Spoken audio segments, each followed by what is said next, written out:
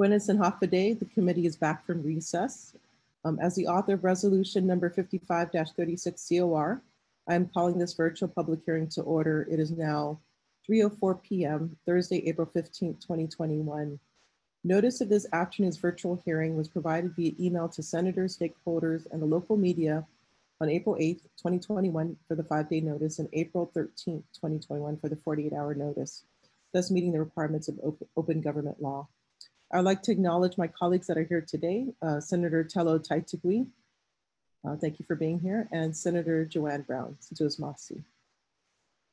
The purpose of this virtual public hearing is to receive testimony on resolution number 55-36 COR, sponsored by myself, Senator Sabina Flores Perez, co-sponsored by Speaker Therese M. Terlaje, Senator Telena Cruz Nelson, Senator Clynton E. Ridgell, Senator Jose Pedo Terlaje, Vice Speaker Rose Muña Barnes, and Senator Telo T. Taitague.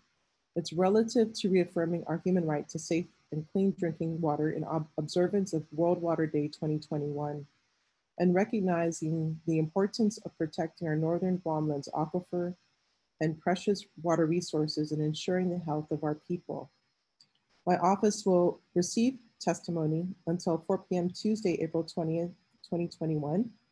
Please address testimony to myself, Senator Sabina Flores Perez. It can be dropped off at the mailboxes of the Guam Congress Building or emailed to office@senatorperez.org. To go over the rules of conduct for this virtual hearing, the host will mute all participants until called upon by the host. Virtual backgrounds should not be utilized during this time. Participants' face must be visible at all times.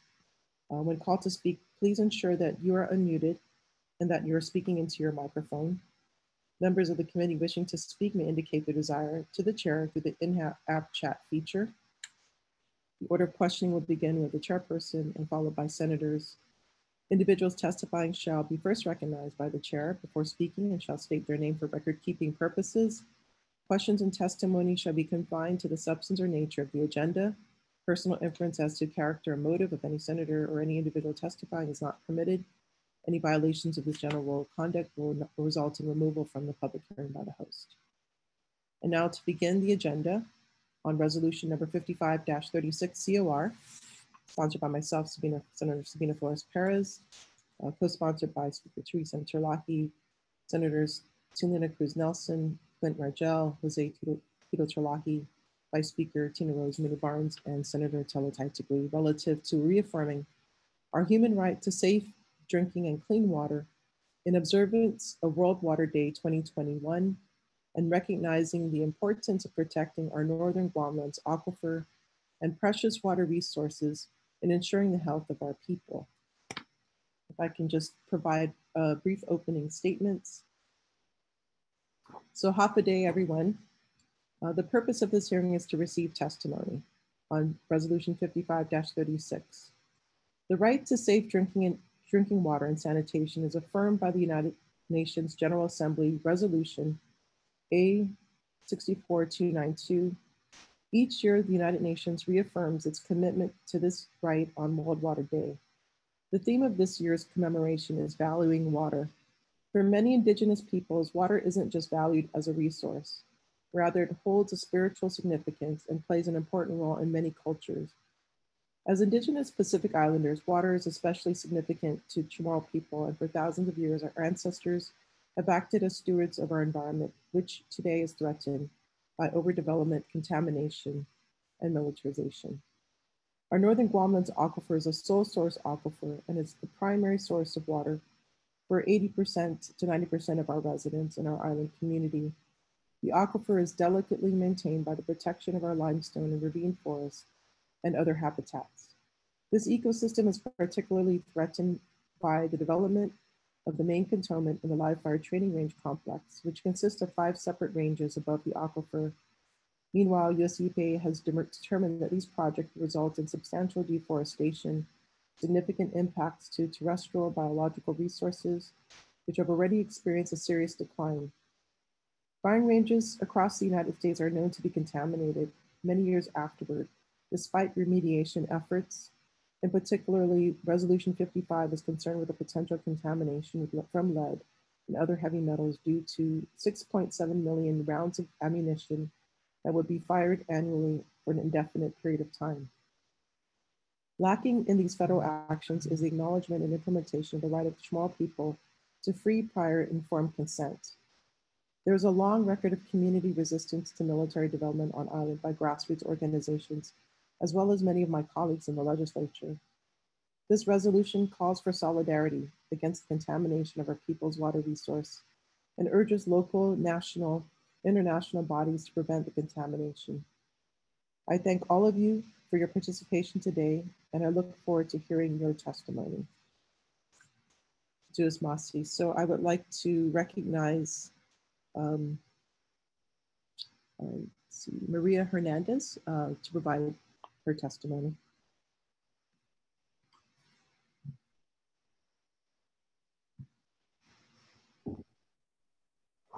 Ana San Hafaday, Tadu Hamzu, Judas Masi, honorable senators, all of our leaders that are here today, and all of the members of our community who have come out to discuss this very important legislation. And thank you so much, Senator Sabina, for holding this extremely important public hearing to bring the public's attention to the vital cultural and environmental importance of our sole source aquifer. I am in full support of Resolution 55-36. I believe this is common sense legislation that should be at the forefront of the conversation, especially at this critical point in time as our clean water source is under threat of contamination. And we really should all take note of every senator who signs on and supports this legislation. It's not just about our,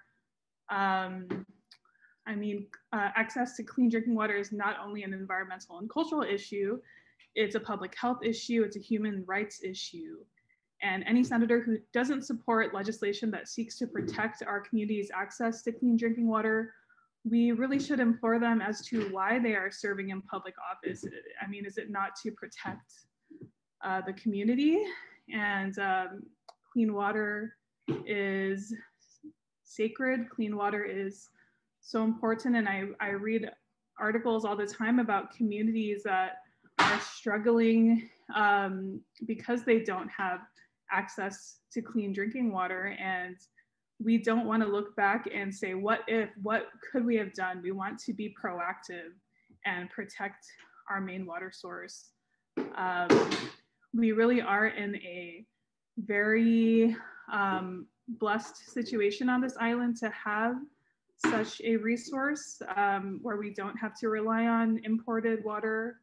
I know of a few islands in the region that have to rely on imported bottled water, and we don't want that for our island. As a mother, this hits me even harder because everything that I do, all of my work in the community over the years, I really do it for my children and for their children and all of our nannies. And so, one second. I wanted to bring attention to a study, 2016 study that I found.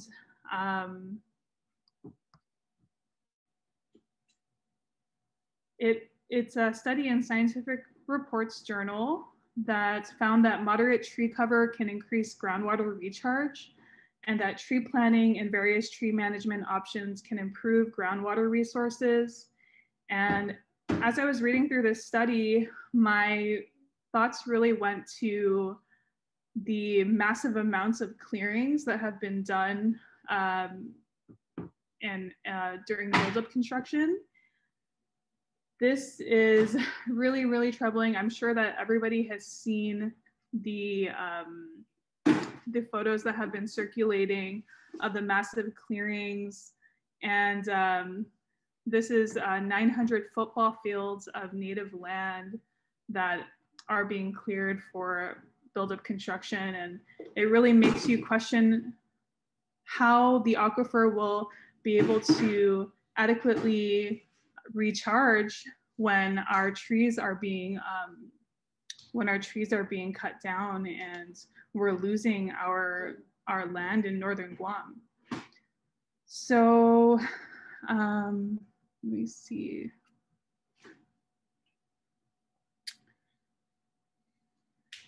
So I also wanted to, it's something that I feel community groups have brought up many times over the years, just concerns about access to safe drinking water.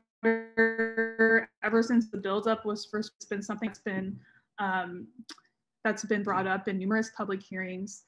And the U.S. Marine Lifeguard Training Range above our main water source is expected to 6.7 million rounds of ammunition are expected to be shot above our aquifer, and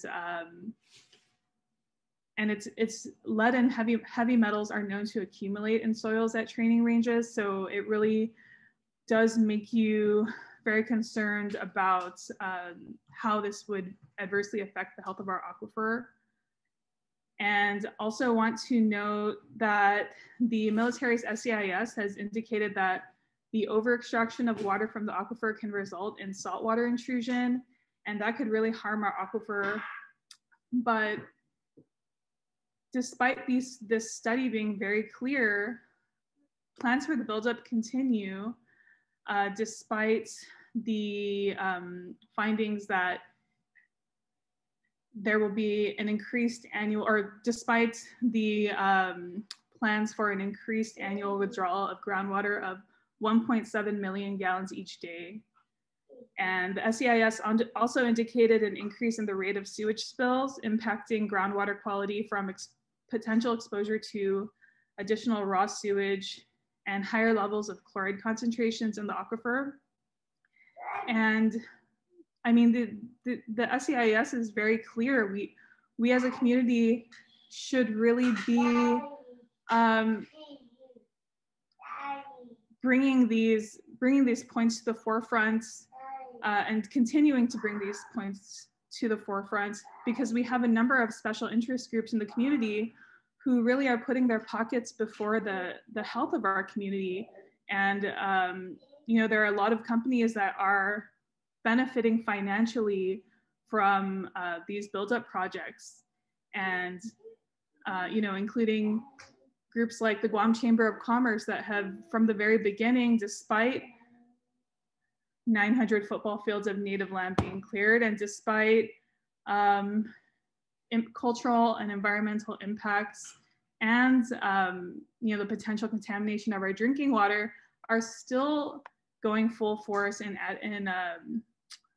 lobbying in favor of lobbying to support these projects that have so many adverse impacts to our community. So we need to, as a community, continue to push back, and that is why I'm so grateful to leaders who have signed on to this legislation. I really think it's important for everybody here to speak with their networks and to let them know who doesn't sign this resolution, because it really is very telling when you have leaders in the community that don't care about our community having access to clean drinking water. And lastly, reliable access to clean water is essential for achieving the UN Sustainable Development Goals, which is something that our administration has, our administration is working with UOG currently to find ways to support sustainable development goals. So we really should be seeing our administration also taking a hard stance in protection of our clean drinking water. So Situs Ma'asi, for the sake of time, I'm not gonna really go into much more, but really appreciate this opportunity to speak out in protection of our water. Situs Ma'asi. Situs Ma'asi, Maria, for your presentation and testimony. So we will actually have the pictures shortly, the pictures that you're referring to. But at this time, I would like to recognize Speaker Terlaje, who has joined us today. Thank you, Speaker. So while we're getting those pictures up, I would like to recognize the next person on the list to testify, From Patahila, Texan, Jessica Nangauta. Thank you, Jessica.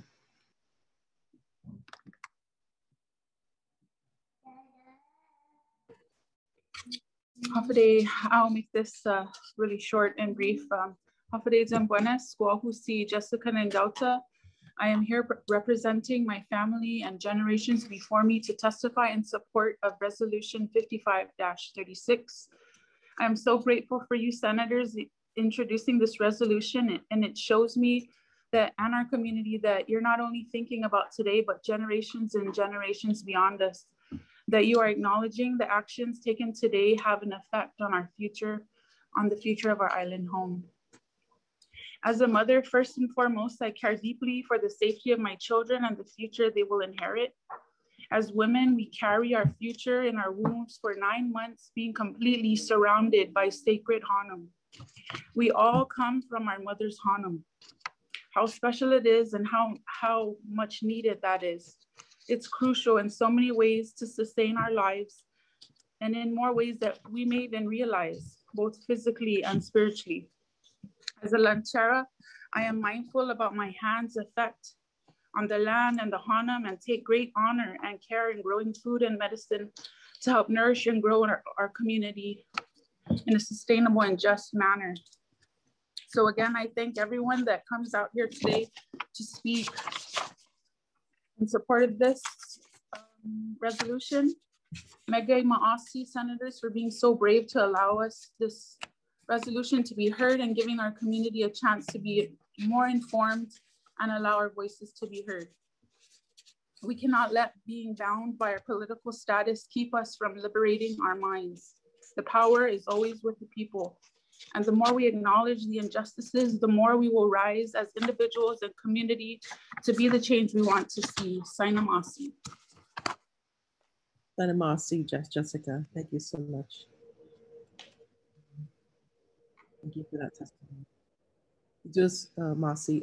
I'd like to recognize now Monica Flores from Patahila, Texas.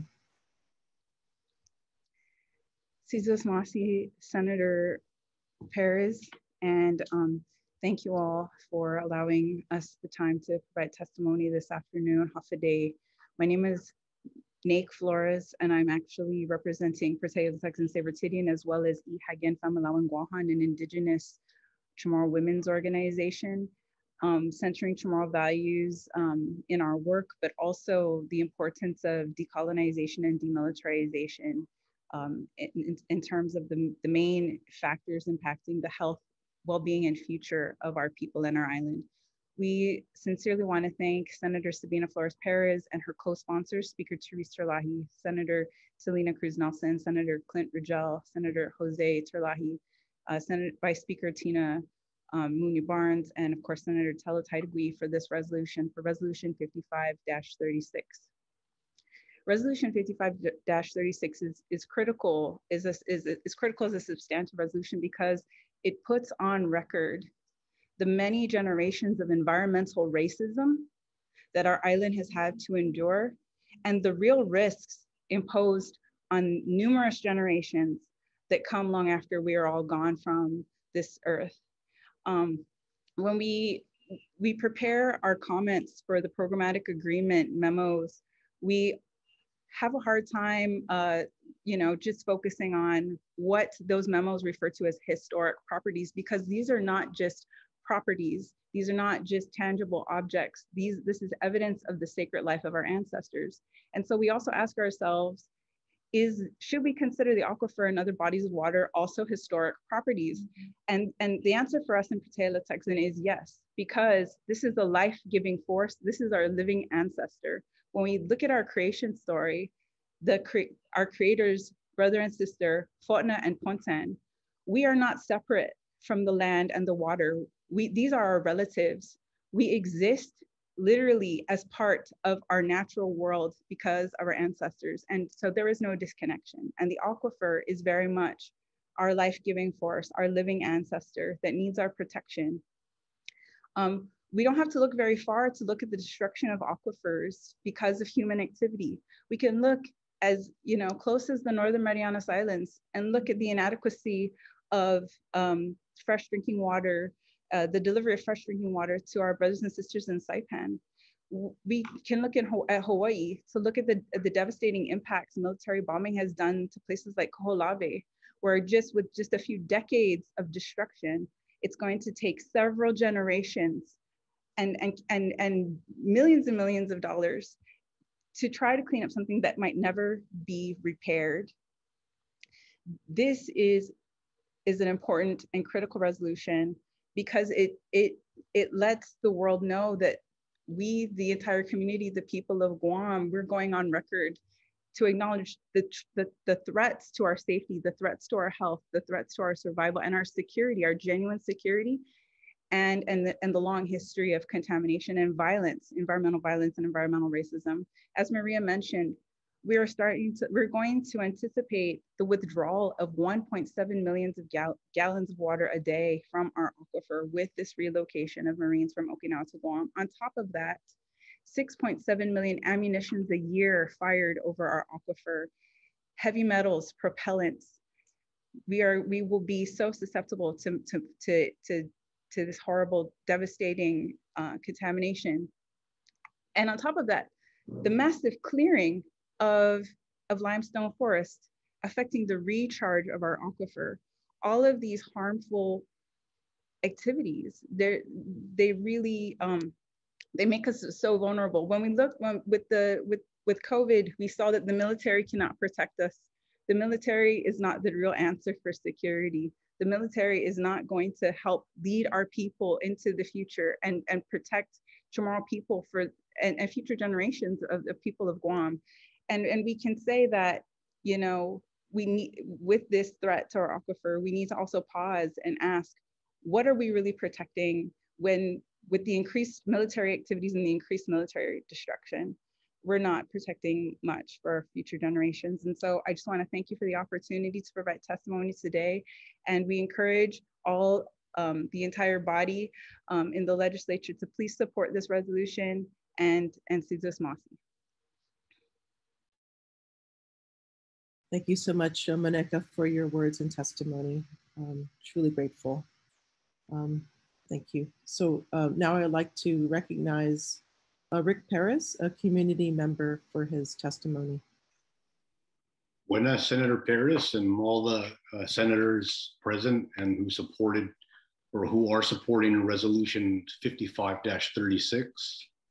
I'm testifying in support of the resolution, and I wanted to say that it takes courage to do what you're doing, and I'm very grateful for the leadership that you and your colleagues are taking on this issue of human rights violations and representations of tomorrow dispossession of our civilization when it comes to water. All of this started with a rape of a 12-year-old middle school girl who was walking home by two Marines and a sailor who were stationed in Camp Hansen. They raped her, they dumped her in the field, and they left her to be. This was in 1995. That was a spillover, caused the bilateral tensions between the United States and Japan, bringing about the decision to relocate Marines to Guam from certain headquarters elements in Okinawa. So the question that or one of the questions I have is, what is a range? And one definition is that it has firing lanes, firing lines, positions, maneuver areas, test pads, detonation pads, impact areas, buffer zones, and airspace designated areas. In other words, it's comprised of a lot of different components. My general environmental statements are: the Pentagon is already one of the world's worst polluters. 900 military sites are labeled Superfund sites. Guam has never been fully cleaned up for return to full human use. The ongoing risk profile on Guam for military activity is getting worse, and the highly vulnerable aquifer system is based on, or it has a very sensitive soil permeability and porosity. The net negative footprint that the military likes to use in its PR campaigns, in my opinion, doesn't make sense, because this issue of World Water Day and this resolution relate to subsurface areas, not surface areas. If this is small arms related, one question that pops up is, should it also include possible mortar and artillery and hand grenade issues? I believe the hand grenade range is going to be also put in place. I'm not too sure about mortar and artillery though for the island. The water lens has already been compromised many decades ago by unexploded ordnance, lead, fuel spills, solvents, PFAS, PFOS, and TCE contamination. Currently, Guam has 7 readily known high-risk sites associated with detonations.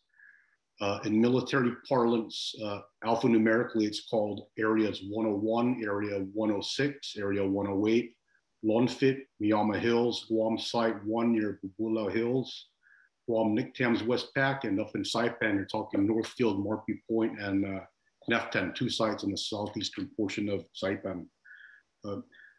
Unfortunately, the United States Marine Corps has had plenty of examples to draw from on environmental catastrophe with groundwater. Camp Lejeune, close to 1 million people over decades have been, have become sick because of fuel dumping, dry cleaning chemicals, solvents discharged on base at Camp Lejeune that has resulted in several hundred people getting sick and dying of blood cancer, bladder cancer, breast cancer, and having miscarriages. In Okinawa, the Marines have a very sketchy history of, on the approximate 11 bases of, number one, not informing the government of Japan on when they have environmental spills or accidents. Number two, violating their own guidelines in which they follow. From 2002 to 2016, Senator, there were 270 environmental accidents in Oki, with only 6 reported to the government of Japan, to include toxic runoff at Camp Hansen. And 600 fires occurred at Camps Hansen and Schwab from live fire training, ma'am. There are many dangers to Guam from ranges, and they include the following: casing disposal, casing, which is what holds around, inhalation of lead dust and residual lead, aerosolized toxins. How much lead tonnage is going to be produced from these live firing ranges, let alone from the small firing ranges? How much lead tonnage will be produced? How will the spent ammo be claimed? In other words, how will it be picked up and managed? Is there a management plan to protect the water lens? What is the soil, air, and water testing plans, and how often will they be performed? How will toxic soil be managed and how often? How many areas within the range are to be tested, and what are the site concentrations for the most toxic substances? What role does OSHA play? What government of Guam laws, if any, are in place to regulate range design and range maintenance? What comprehensive systems will be in place to address all erosion risks and drainage? How will Guam prevent and mitigate vulnerability in terms of preferential water flow pathways where contaminants can easily flow, risks tied to geochemical conditions of the current state of the total water lens, and also, ma'am, the age of the water? Who will remove spent ammo from the beach, the reef areas, and outside the reef? What are the variations in use levels of firing? Because even though the formal document states 6.7 million or thereabouts, depending on the operational status, the total average and just the total amount of lead introduced into the island can see sharp spikes depending on a host of considerations. DOD identified 20 sites on Guam, ma'am, according to the GAO and the Northern Marianas, suspected of being contaminated for military munitions, which contain 200 chemical contaminants. And there are 20 munitions constituents of greatest concern, according to the GAO. Within the American empire, 100 million people receive their drinking water from underground sources, which represents approximately 33% of the total American population. Guam, however, as we all know, has a percentage of approximately 70 or 80%, from what I understand, as a sole source for drinking water, which makes it even more important that this resolution 5536 is approved and supported. The EPA talked about in groundwater with dangers dissolved what they call RDX and HMX, which are contaminants that contaminate shallow groundwater tables, which I believe the water lens is a shallow groundwater table because of the permeability of the soils. There are dangers of propellant residues, explosive residues, residues from hand grenades, metal residues at berms. Berms are the area where the round hits. And for small arms alone, ma'am, we're talking about metallic constituents such as copper, lead, zinc, and tungsten. Three considerations that I'd like to just share and to wrap it up are that the possibility of updating or establishing new laws because of the toxicity going beyond the actual range surface land site, which is separate and distinct from the subsurface site in which the aquifer is located. Also, the possibility of new laws or laws being updated for range design and maintenance that would help fill any gaps. Typhoon and storm drainage laws, other territorial hazardous waste management programs or Superfund laws, all in union perhaps or as add-ons to Safe Drinking Water Act, the Resource Conservation and Recovery Act, Clean Water Act, and Clean Air Act. But most importantly, I think that solid waste and hazardous waste produced at ranges may not be considered as so under federal law, thus opening up huge gaps in how ranges are managed according to ComNavMar and JRM, which they like to talk about in their public relations as being in compliance, which is not the same as being complete. Second point is, as a useful reference, if it hasn't already been reviewed, is the Code of Federal Regulations, Title 40, Protection of Environment, Volume 25, Subpart M, Military Munitions, Chapter 1. And my very last point is this. The military, especially on Guam and the NMI, has information that Samoros and the villagers need to demystify a variety of concerns of highest importance to human health, cultural health, and total well-being. It is also true, Senator, that the interagency led by the military on Guam is dictating the informational options made available to the general public and to villagers, thus exercising a level and degree of control, influence, and coercion that is found nowhere else. Examples are the overuse of the terminology, it's a matter of national security, it's actionable, it's non-actionable. Thus, the Guam legislature and the Guam congressmen have it within their appropriate rules to consider seeking answers to questions posed. The public and the Guam media are not providing enough information and support, or excuse me, not enough support for Guam lawmakers to challenge or ask questions to the military on matters of human health and well-being. Thus, this allows for the military to act with relative impunity because it is immunized, in my opinion, from deep and ongoing public scrutiny. It is not the military's role, Senator, or the interagency's role to control or to do a check on the Guam legislature or the governor of Guam or the mayor's council of Guam. The military's role is one of indoctrination to follow orders from its chain of command, which emanates via agency from Washington, D.C.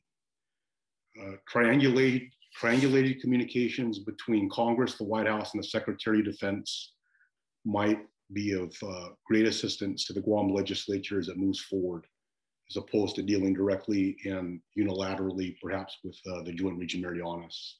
Thank you, Senator. Thank you so much, Mr. Perez.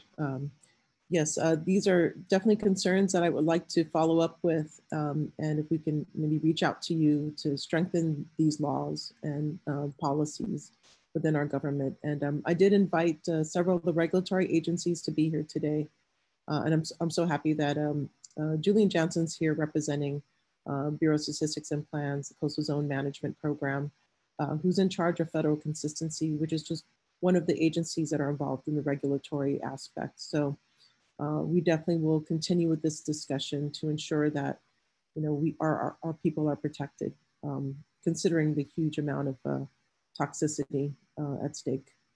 So and as a former Marine, I'm absolutely horrified by what the Marine Corps is doing on Guam. It's disgusting. It doesn't represent the best of American values. Thank you, Mr. Perez. So at this time, I'd like to recognize Kyle Tahilig for his testimony on Resolution 5536.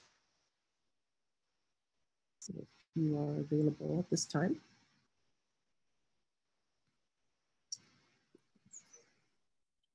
Buenas and half a day, Inan Husi Tanum, Kumeki Eleknya to plant. I also go by Kyle Tahilig. I serve as the chairperson for the Committee on Environment, Utilities, and Transportation, Gimine Chuntai Tres, Nakongoshan Manhobanguahan, and other roles in the community.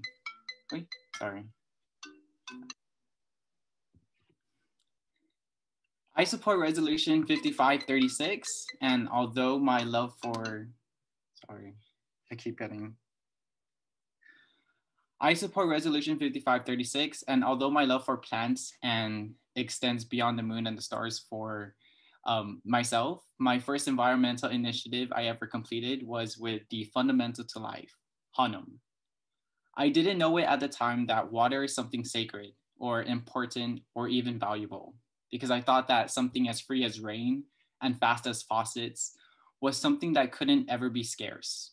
I just thought it's just water. Today, we live as if something as free-flowing and renewable as Hanum can never run dry. Maybe it will, or maybe it won't.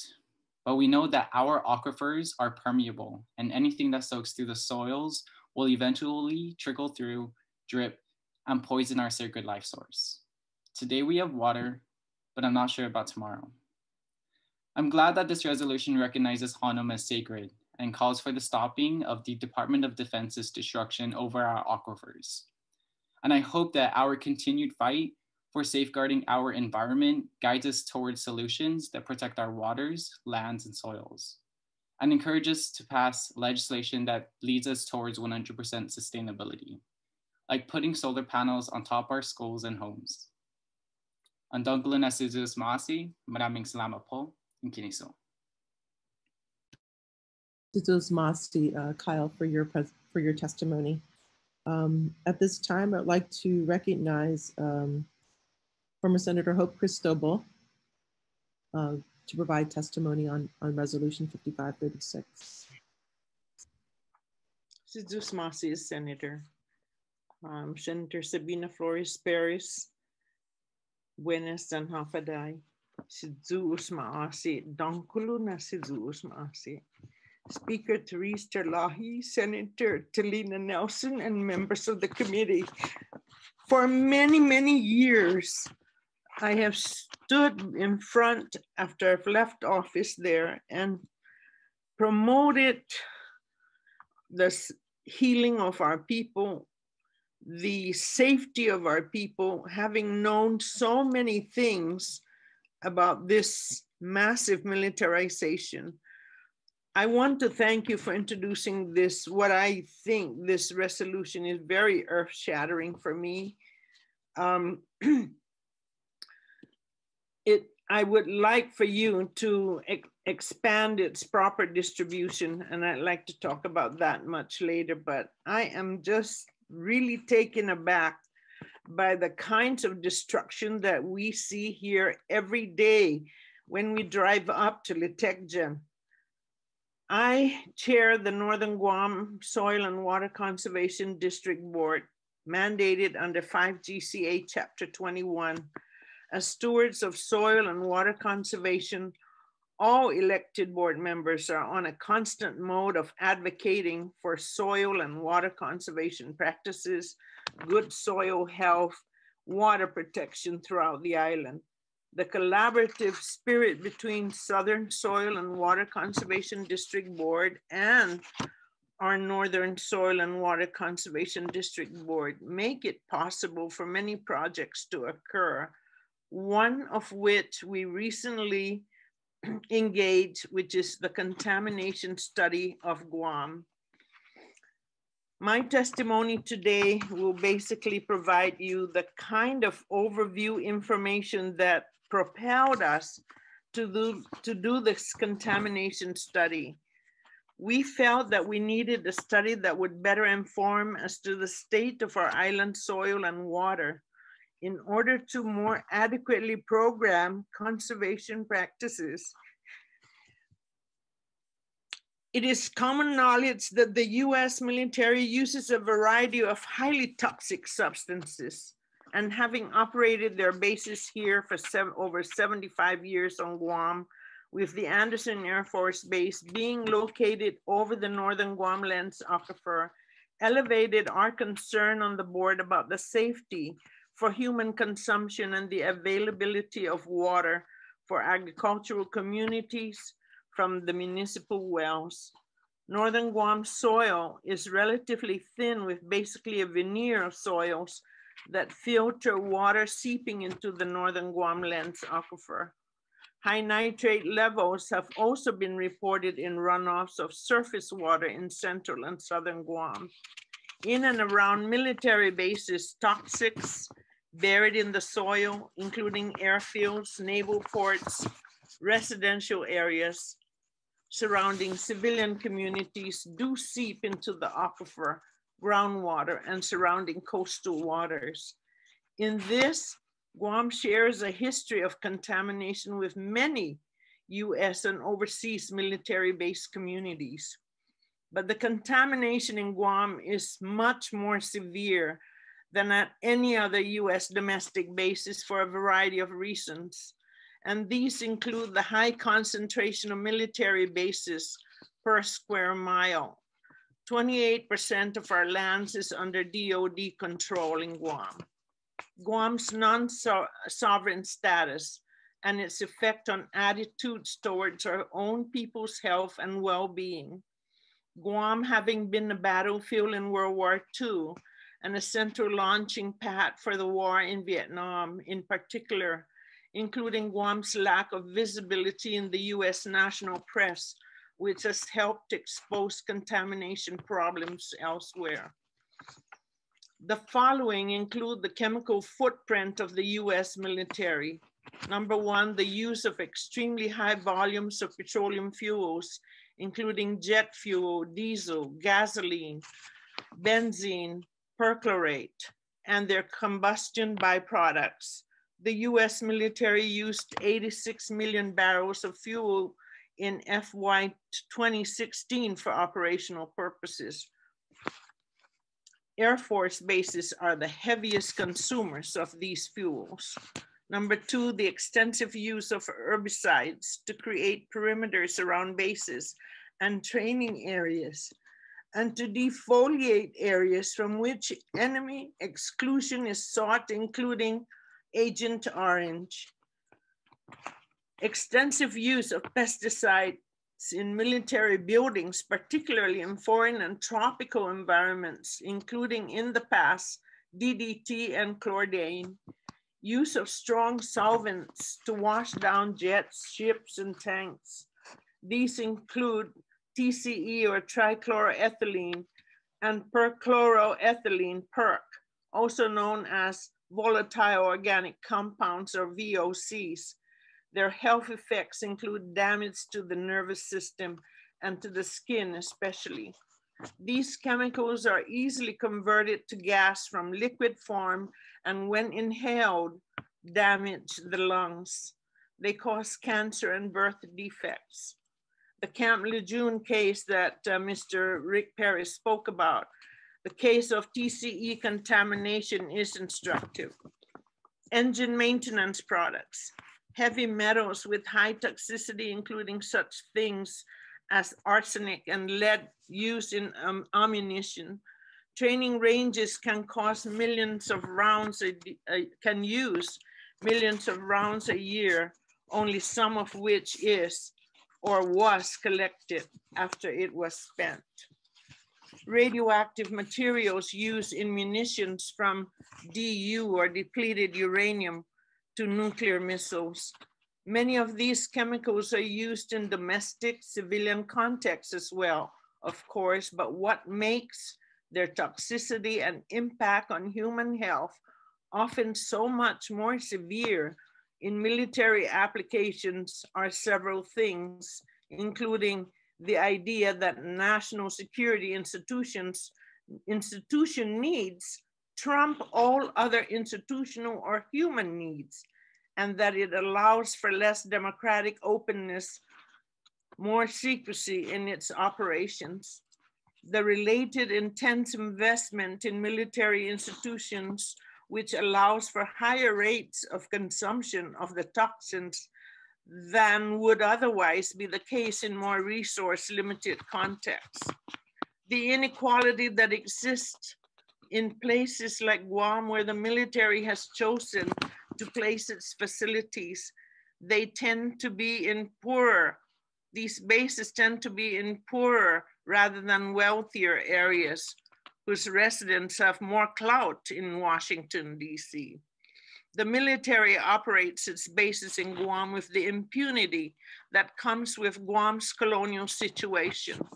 Exposure of enlisted personnel to contaminants on bases and as workers with those substances, often more extremely exposed in those short periods of their deployment, presumably creating incentives to control contaminations.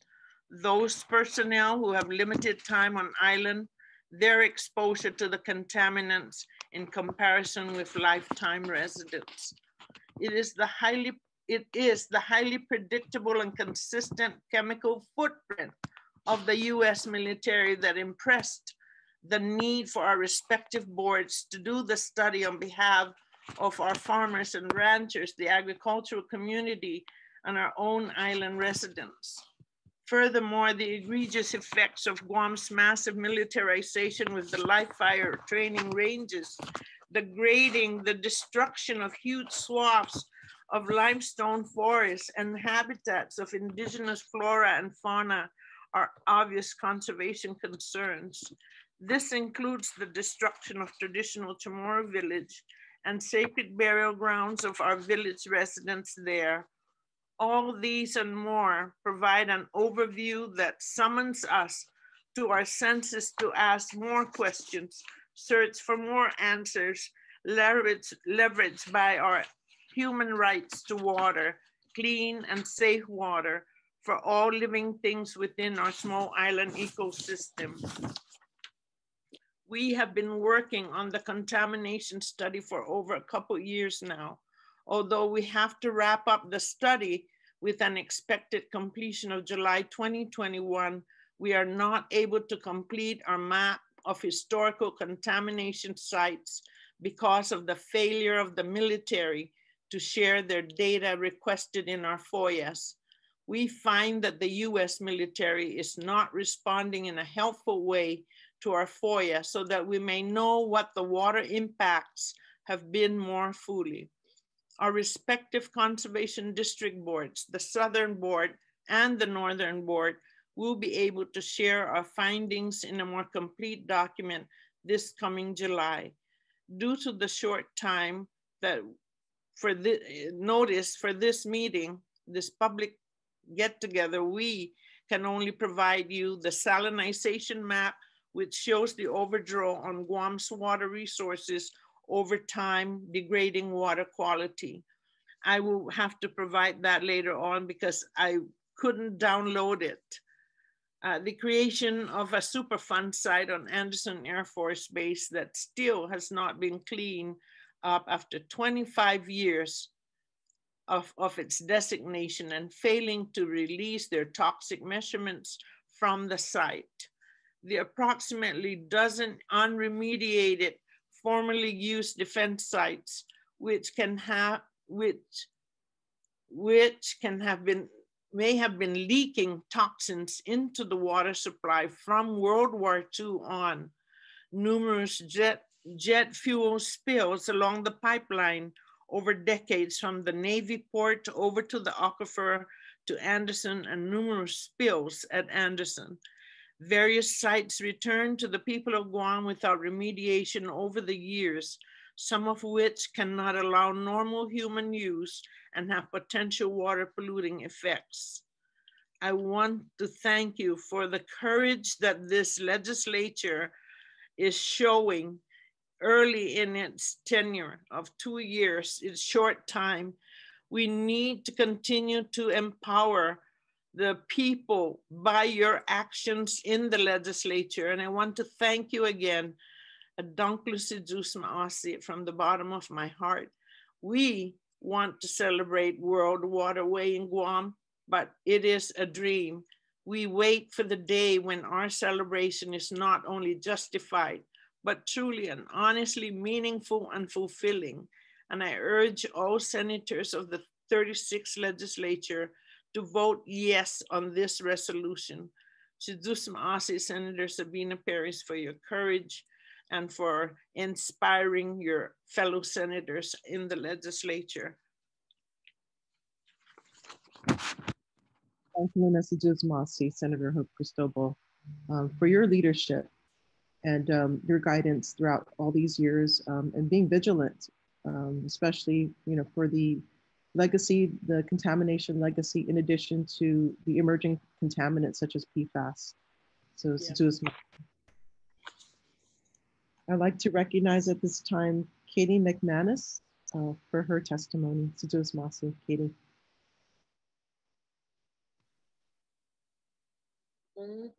Katie. I'm a local activist, mother of 4, and I'm also the founder of Mantras for the Marianas. We're a spiritual collective, and I'm just going to read a little bit about what we're about. Our mission is to inspire Tautau Tanu to send their energy and vibrations towards the healing of our Marianas Islands through mantras, prayer, and chant in the sacred language of our ancestors. We know that Indigenous people have done this for thousands of years. Our people have done this since the beginning of time. And Indigenous people have always known, they've always had a very close relationship with water, the land, and Indigenous people have always said that water is sacred and water carries memory. And this is a fact that was actually proven by Dr. Masaru Emoto in recent times. For decades, he did experiments with water. He spoke love and healing to some samples of water, and then he spoke negativity and hate to other samples of water. He froze the water, and with his technology, he was able to examine that the molecular structure of the water changed. The water that he spoke love to became crystallized and perfected, while the water that he spoke hate and negativity to, and not just even spoke, he would like just send thoughts. Literally, he changed the molecular structure, and other scientists tried this experiment too after he did it. You can look up his research, his books. He has amazing books too. And people have even done the experiments with rice, where they put rice in one jar and they speak love and healing to one and hate and negativity to one. Anyways, I'm just saying, I just wanted to bring that because, mention that because water is very sacred, and how we treat it is very important. And our ancestors knew that, and we're not treating things like our ancestors did anymore. And this is going to have a huge effect on us. We already know. We listened to what all of the other people before it said about what the military has done in other places. I have an activist friend in Hawaii, and I wrote down what he said. He wrote a message for us from Guam. Not only did the military break the Kaho'olawe Aquifer, they're currently polluting the Oahu one with the Red Hill fuel tanks, and they're putting the one under Pohakulua. I'm so sorry if I'm not saying this right, but they're putting that one at risk by using depleted uranium there. This is happening right now. The military is right now poisoning aquifers in Hawaii. In Japan, this is not something that was done a long time ago. they're still doing this all over, and they know exactly what they're doing to our island. This is a war on our sacred water that we need to sustain ourselves. They're doing, I'm not even gonna hesitate in saying this, but I know that they're doing this on purpose because we can't be independent. We can't depend on ourselves without clean water. I have 4 children, so I will fight so hard to make sure that this resolution is passed, that I spread awareness every single day to people I know, because we need clean water. I'm also part Palauan, and I take a lot of pride in the activists in Palau. Some of you might know Gabriela Nirmang. Gabriela Nirmang, she was a peace and anti-nuclear activist from Palau. And during her activism, her and the 50 elder women that she brought to court, they were threatened. Her house was set on fire. Like, things got really bad there. And guess what? She still fought, and she went to the United Nations, and she was able to create the world's first nuclear-free constitution, banning the use, storage, and disposal of nuclear weaponry in Palau. So I want all of us to gather the strength that we see from other people in our islands who have fought to protect the sacred, to protect our water, to protect our lands. And I want us to continue doing that. And so I thank you so much, Senator, and everyone else that continues to do this. I just want to end with a mantra, a Chamorro mantra that we use at Mantras for the Marianas. Right now we're only on Instagram. We started like January 4. We do trash cleanups. We pray over the water. We're also all activists involved in Telo T, and we love our island. We are not the people that, leave trash around. We care. Many people have told us, oh, what about the trash that people dump? We don't do that, and we care about that too. We care about all kinds of contamination, all kinds of pollution. We want to hold it in a fresky, and we teach our children to do that. So I'm just going to end with this Chamorro affirmation, this mantra, and it's for the water.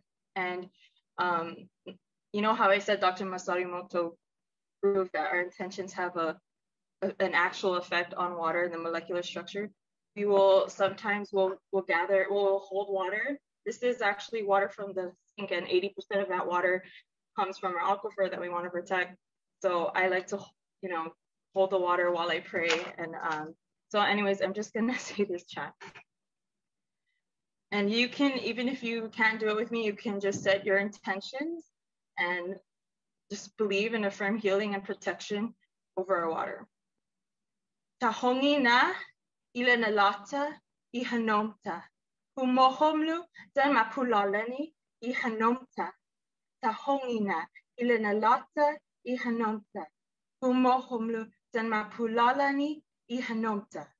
Tahogina ilena lata ihanomta, humohomlu dan mapulalani ihanomta. We are affirming that our water, we believe, is sacred. It's our life, and we're affirming that it's being healed and watched over. We're not asking for it. So that's what we do. I just wanted to share that, and I wanted to inspire other people to do the same, to continue spreading awareness, support these senators, support this bill, and then keep fighting for what's right, and pray for our water. Our children need clean water.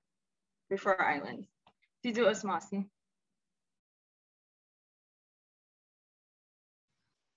Masi, Katie. And I think it's so important that, as Indigenous peoples of this island, we have to reconnect and we reaffirm our relationship to nature that would restore the health of our community and restore the health of our environment. So I greatly appreciate your leadership and your courage to speak here today. Thank you. So at this time, the next person to testify is Nolan Flores.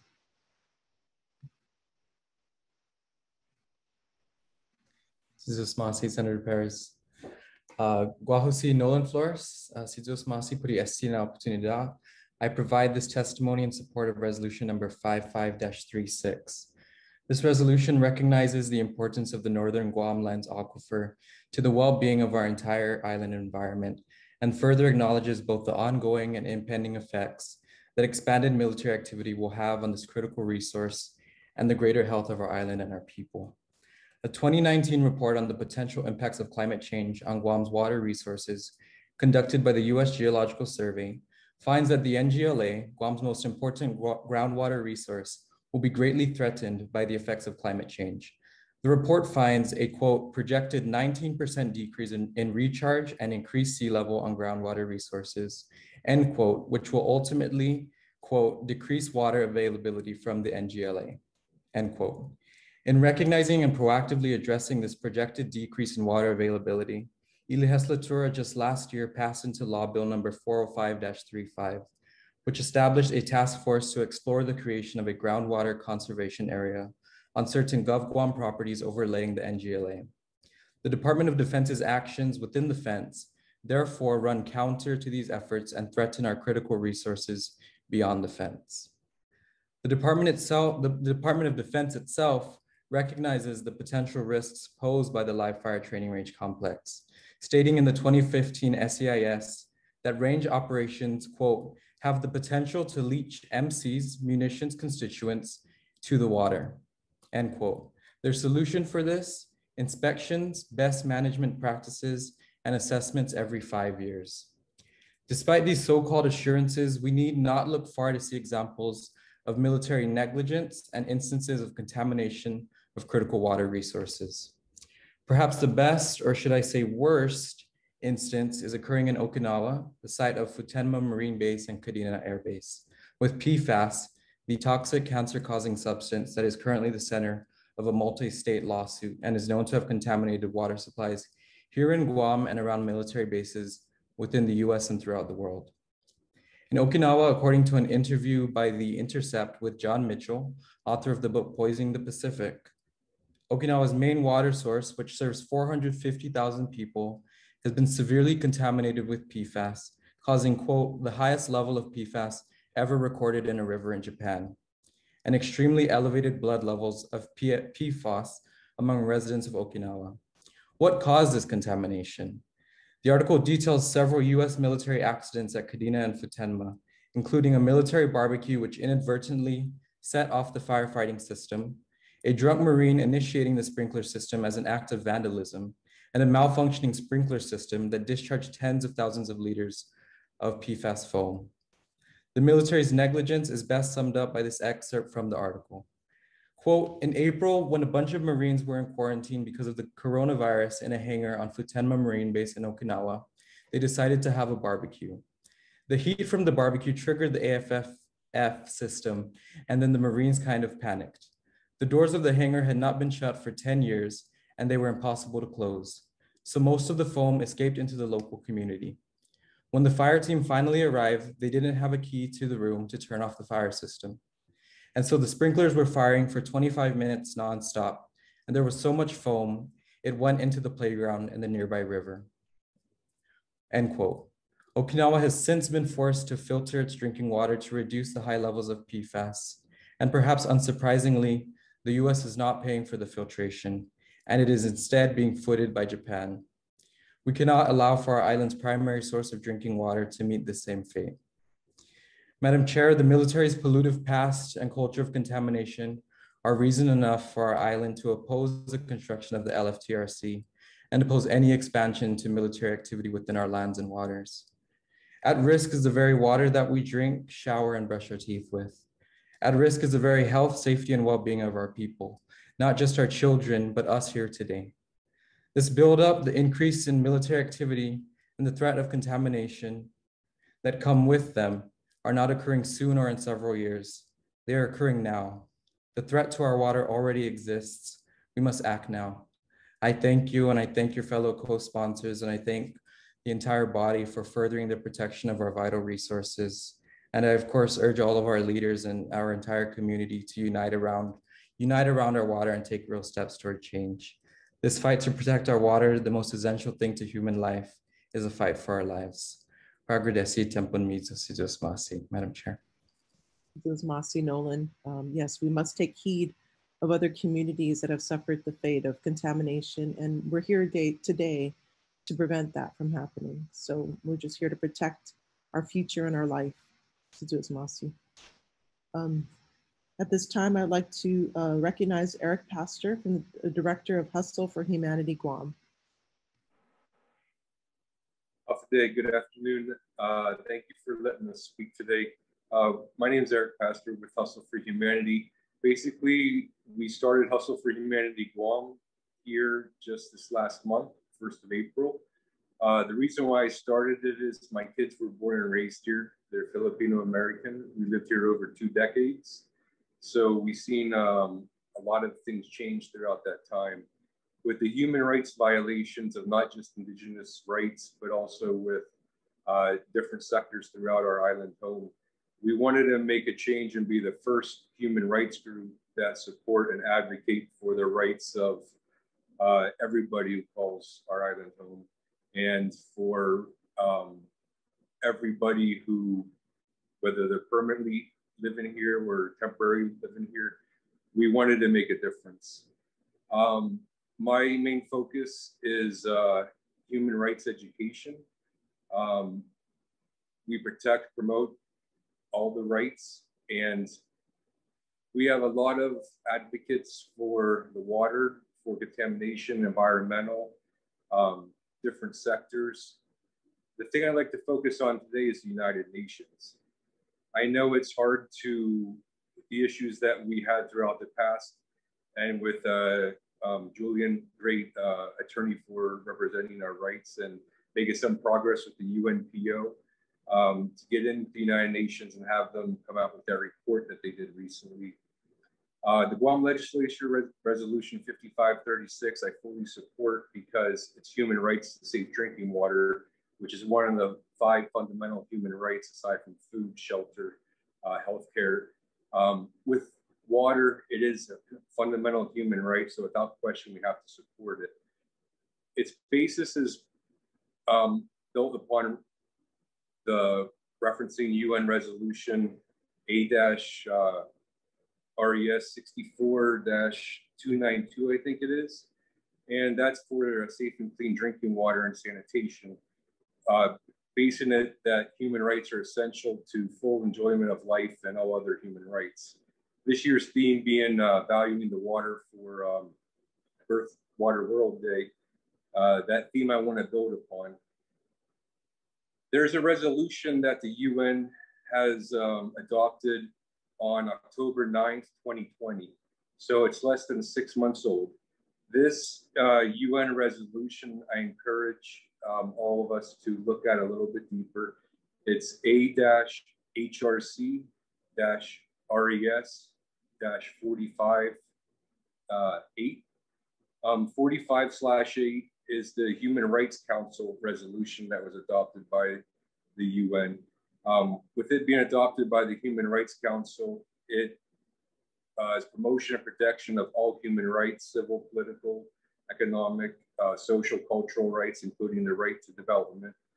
This human rights is to safe drinking and sanitation, the exact same heading, the exact same subject that Resolution 64-292, the United Nations resolution, is built upon. This resolution that came out October 9th, 2020, 45-8, it recalls all resolutions of the General Assembly on human rights to safe drinking water and sanitation. In particular, it is based off Resolution 64-292, what our Guam Legislature Resolution 5536 is based on. So this new resolution recalls the 64-292, and the main basis of it is recalling the 2030 Agenda for Sustainable Development Goals, which Hustle for Humanity has a partnership with the UN to achieve the 2030 Sustainable Development Goals. There's 17 SDGs, Sustainable Development Goals. Number 6 on the SDG chart is water. And I know we had the thing going on at UOG for last week. This resolution 45-8 focuses on number 6, the 2030 Agenda for Sustainable Development, and other related goals, including incorporating important targets related to human rights for safe drinking water. This resolution focuses on COVID-19 in particular, with safe and effective drinking water, adequate supply in regards to outbreaks regarding COVID-19. So 3/4 of this resolution is primarily focused on COVID-19 and sustainable development goals. The section 7 of this resolution calls upon states to implement the sustainable development goals to combat COVID-19 and number 6 of the SDGs, the water. It requests the Secretary General and the UN High Commissioner themselves for Human Rights to provide special rapporteurs with all resources necessary for effective fulfillment of this mandate. So in section 7 of this resolution 45-8, it states, and I quote, "We request the Secretary General and the UN High Commissioner for Human Rights to provide special rapporteurs with all resources necessary for effective fulfillment of this mandate. That includes dispatching them to areas throughout the world that need this issue addressed." And it's adopted without a vote. The very last page on the bottom, page 6, the last page on the bottom of this, it was adopted without a vote. So from what I had inquired, the message I got back from the UN, being that United States wasn't, there was issues with Trump going out of the UN, and on a 2018 resolution that was for safe, effective drinking water, US wasn't one of the states that had voted or was absent or abstained from the voting process because they weren't included with that issue.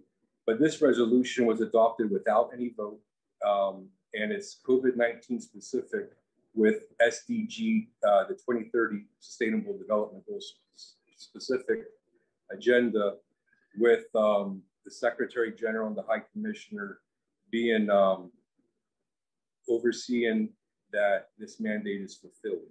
So I just wanted to present that insight to see if that may help in a different perspective. Thank you. Yes, thank you, Eric, for that testimony. Yeah, we'll definitely follow up with that. And I believe Attorney Julian Uggan, he's proceeded with his, he was successful in getting recognition with the High Commissioners and the rapporteurs. So we look forward to the progress of that, with the response by the US government regarding that matter. So at this time, I want to recognize Julian Jansen from Bureau of Statistics and Plans. He oversees the federal consistency. So thank you, Julian, for your presence here today, and hoping that you can shed some light on the regulatory process in regards to federal projects. So you're recognized at this time for your testimony. Okay, thank you very much. I'm Julian Jansen. I'm the Federal Activities Planner of the Guam Coastal Management Program, also known as GCMP at the Bureau of Statistics and Plans. Hafaday senators of the 36th Guam Legislature and members of the general public. I'm testifying to provide background information with respect to the Guam Coastal Management Program and federal consistency for federal activities and federal development projects. GCMP is the Coastal Zone Management Program for Guam. Our operations are governed by the Coastal Zone Management Act, federal regulations, and the Guam Coastal Management Program, and final environmental impact statement and subsequent program changes. Federal consistency is a process where federal actions, such as those described in the resolution, are reviewed to make sure that they are conducted consistently with duly adopted enforceable policies on Guam. These include locally adopted laws, executive orders, and regulations which have been adopted through the initial program document or in subsequent program changes. Local laws, executive orders, and regulations which are applied for federal consistency generally pertain to land use regulations, such as appropriate siting for facilities for use, safety, efficiency, and prevention of erosion, protection of air and water quality, protection of fragile ecosystems and cultural heritage, protecting endangered and threatened species, enhancing visual quality, encouraging development of recreation areas, preserving public access to beaches, recreational areas, and public lands, and maintaining agricultural lands for agricultural use. GCMP is a networked agency which works with a number of local agencies to provide its responses to federal consistency cases, namely the Department of Agriculture, Department of Public Works, the Department of Parks and Recreation, the Department of Land Management, the Guam Environmental Protection Agency, and the Guam Waterworks Authority. The professionals of these agencies provide invaluable specialized knowledge and experience to the federal consistency process so that GCMP can have a strong factual and legal basis for its positions and any conditions contained in responses to federal agencies' consistency determinations.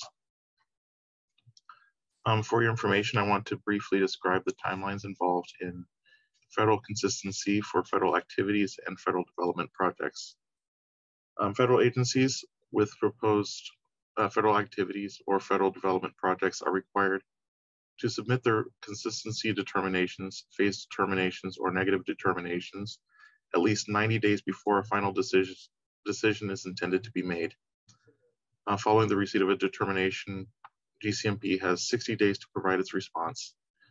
GCMP provides an opportunity to the public and its network partners to provide comments which may be incorporated into its response.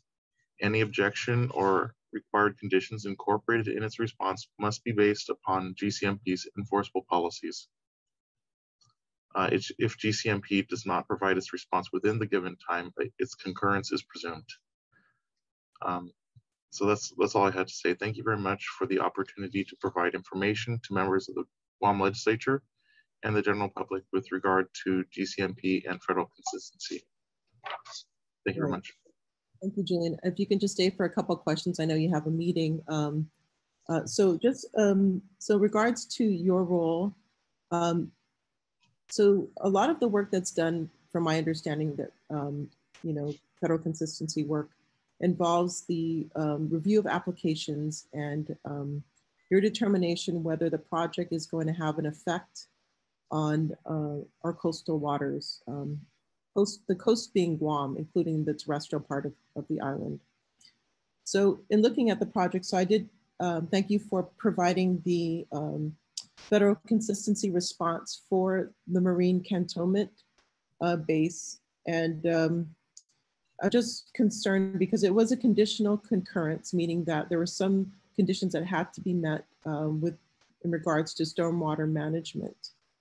And so in this case, it states that stormwater is prohibited from being discharged into GWA's wastewater systems. The runoff and the washdown area must not enter the wastewater system. Discharges of stormwater or water used for washdowns into sanitary sewer is prohibited. So as part of overseeing this project, what is your role upon, I guess there seems to be perhaps a gap here, because the water that doesn't go into the sewer system can potentially run off into the environment. What are some of the protections in place? Are there protections in place to prevent contaminants that can come from the stormwater discharge? Actually, yes. The thing is that is the requirement of the Guam Waterworks Authority, and actually they have the military has their own MS4 permit out of the U.S. Environmental Protection Agency, which we also review those sort of things as well whenever they're issued. And there was one that was issued like last year, and so they have to meet the US EPA's requirements for stormwater management, but they handle their own stormwater management separate from the GWA system. So who's responsible for monitoring the stormwater discharge, and what is the frequency of that monitoring, and what type of contaminants are actually tested? That would be under the US EPA because it's the MS4 permit. Okay, and so somebody from the Region 9 would be the one to monitor? So it's not our local Guam EPA, it's the California based. You know, I'm not that clear on that issue. That hasn't really been a federal consistency issue, but the stormwater is under an MS4 permit, which they got from US EPA. So it probably, I don't know all the details of that one, but it should be it should be under the auspices of US EPA Region 9. Okay, yeah, thank you for your response. So in regards to protecting the coastal areas, are there any monitoring that happens after an application is approved by Coastal Zone Management, Guam Coastal Zone Management? I'm sorry, I'm not exactly clear on your question. Yes, my question is there any monitoring after an application has been passed or approved? Considering that Coastal Zone Management is supposed to regulate the effects, right? The job is to determine what the effects are to coastal areas. Is there any monitoring that takes place after a project has been completed? I mean, the requirements that we have are under local laws and regulations, and the enforcement of those are given to specific agencies. You know, like for some things which were not on the base, there are like development requirements, but like generally speaking, things that are on base are not subject to those. So like DLM generally doesn't get involved on base, but like Department of Agriculture would get involved if there's issues with regard to endangered species. But of course that's in their purview. And then environmental issues, discharges or whatever, if they're covered, then they'd be under like Guam EPA.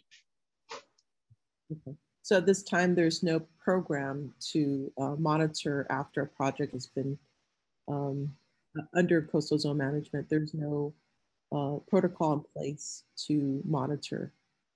Is that correct?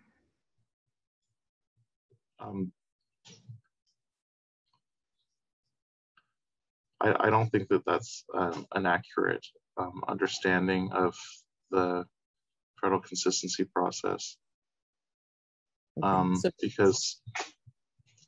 because like I'm saying, the enforcement authority is given to different agencies.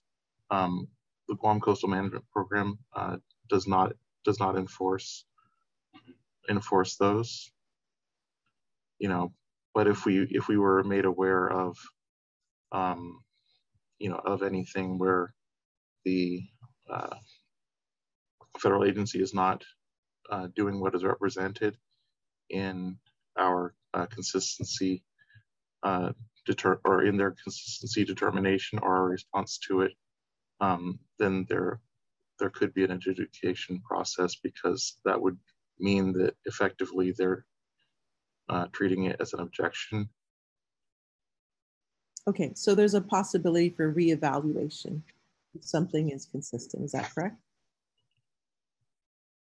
I think potentially, but it generally hasn't been an issue, and the enforcement is really on the specific agencies which are given authority over the enforceable policies which are covered under GCMP's program. Okay, so have you had any information about, let's say, a non-compliance or violation of certain environmental laws? Would that trigger anything with, coastal zone management? Is there, so that's what I'm asking, trying to get at. Is there a way to have that communication so that it can be reevaluated? Is there a process in place? Should these enforcement authorities find that there's non-compliance? Would that trigger anything with coastal zone management to reevaluate consistency?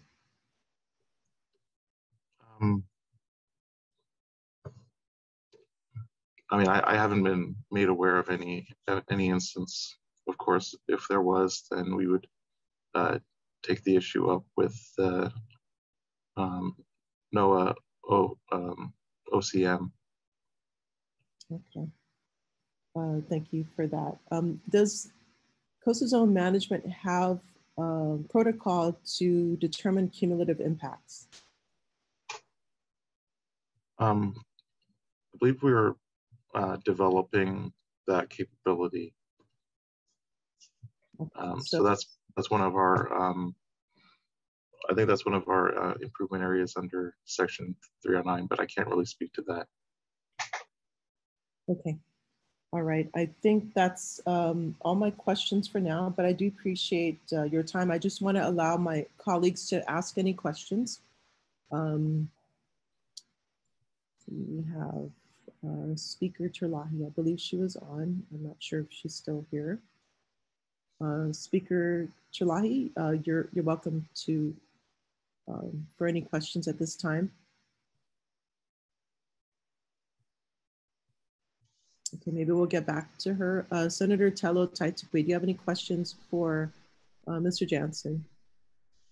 Not for Mr. Jansen at all. BSP, I think they're the monitoring scenarios that they're doing right now. I think it could actually, go a little bit further, even though certain things that on a regulatory basis that you do cover should cover a much wider range of overseeing certain, projects, especially with what's happening through the coastal side and the land. But I was hoping that the director of BSP would be on today so we can ask some questions that Mr. Jansen wasn't able to answer. But nonetheless, I appreciate his opportunity to be here.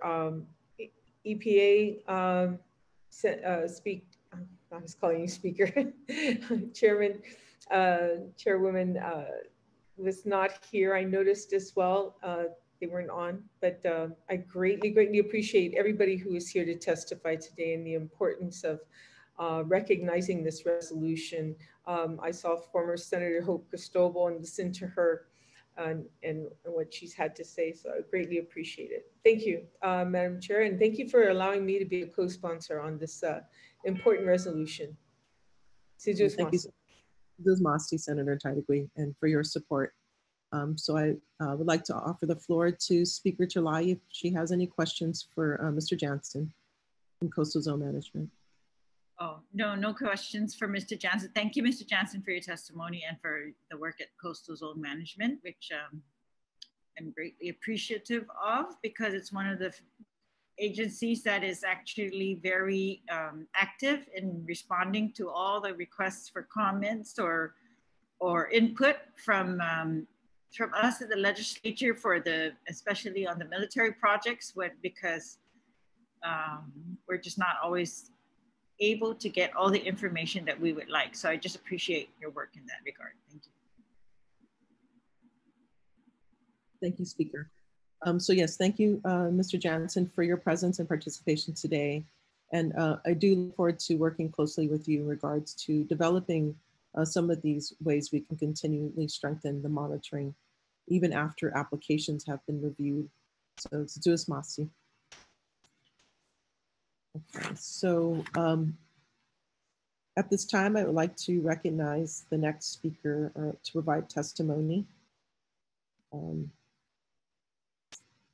Arthur Polino from Yogi Social Work Student Association.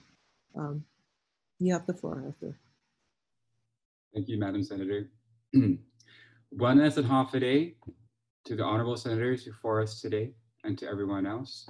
My name is Arthur William Polino, and I am testifying on behalf of the Social Work Student Alliance in support of resolution number 55-36, relative to reaffirming our human right to safe drinking and clean water in observance of World Water Day 2021, and recognizing the importance of protecting our Northern Guam Lens Aquifer and precious water resource in ensuring the health of our people. So it is of great importance to protect our island's most valuable and treasured resource, which is water. For the past 3,000 years, our Chamorro ancestors have cultivated our island and its agriculture by creating a unique oceanic civilization that kept our water sacred and those living species within our water safe. Up until today, our water is still and will always be an invaluable gift that is bestowed not just onto us, but also for the future generations to come. What makes Guahan unique is that our source of drinking comes from our very own Northern Guam Lens Aquifer, also known as the NGLA.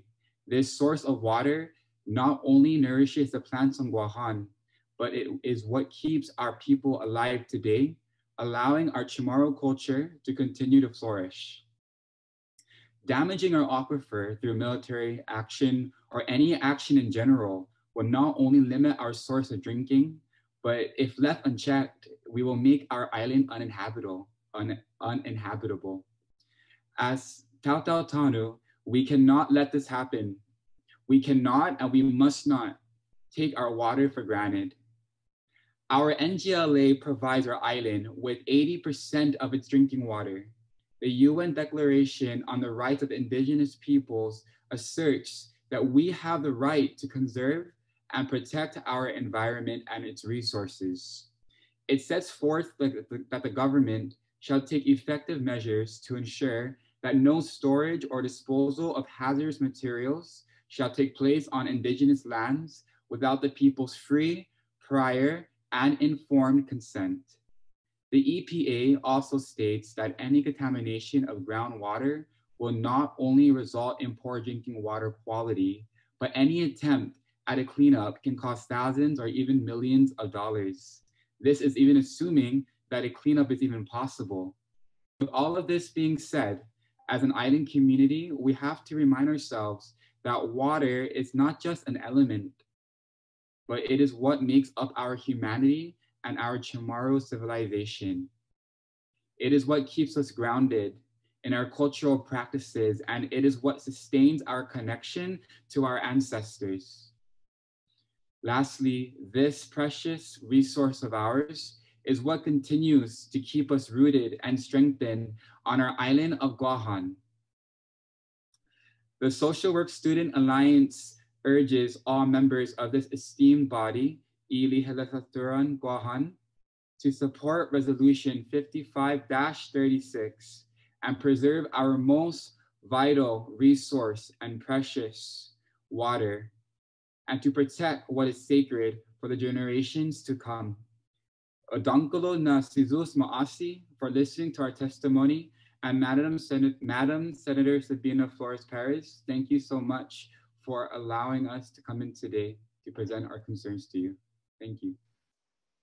Sizus Maasi, Arthur, and I'd just like to recognize the presence of your other colleagues, Leah Alvarez, Corinth Uggan, and I believe Samantha Zamora from the Social Work Student Alliance. And thank you for your assistance in actually helping draft the resolution. So thank you very much. So at this time, I'd like to recognize, is Kelly Masagwa here?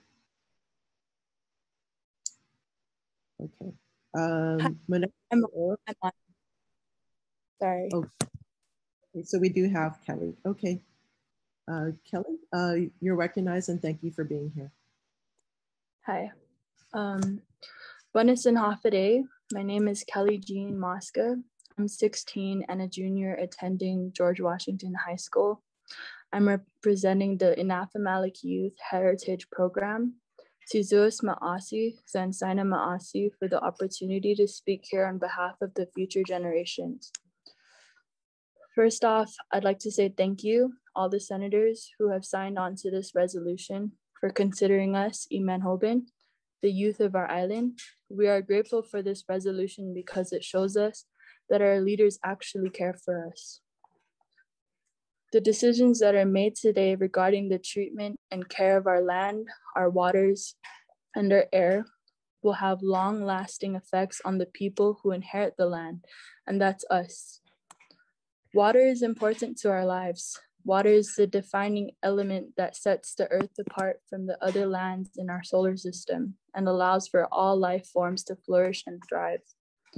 As oceanic peoples, water is an invaluable resource for us. Our entire ecosystems, the systems that sustain our lives, our food source, our source of inspiration, lies in the water. Our people need clean water to cook, to clean, and to nourish our bodies and plants and our animals. It is scientifically proven that the proposing fire range above the northern aquifer of our island will be a huge hazard for our people.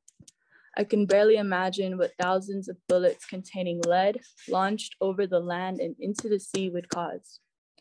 Lead poisoning is a serious health hazard, and it is not something we can just brush off our backs. I am destined to live a life in sickness. Am I destined to live a life in sickness? What happens if our aquifers get contaminated? What do they want? Why do they want this specific land? This is where our ancestors cultivated and lived. It is sacred to the culture and the people of Guam. The real question is what will be left for us youth from the defects of this firing range, and who will be held accountable for ensuring our health, ensuring our rights to clean water. Sometimes I think to myself and I wonder about my future. I worry whether or not I will get to live a long, healthy life. I worry that one day my children will never get to breathe the same air, walk through the same land, or understand their culture the way we were able to.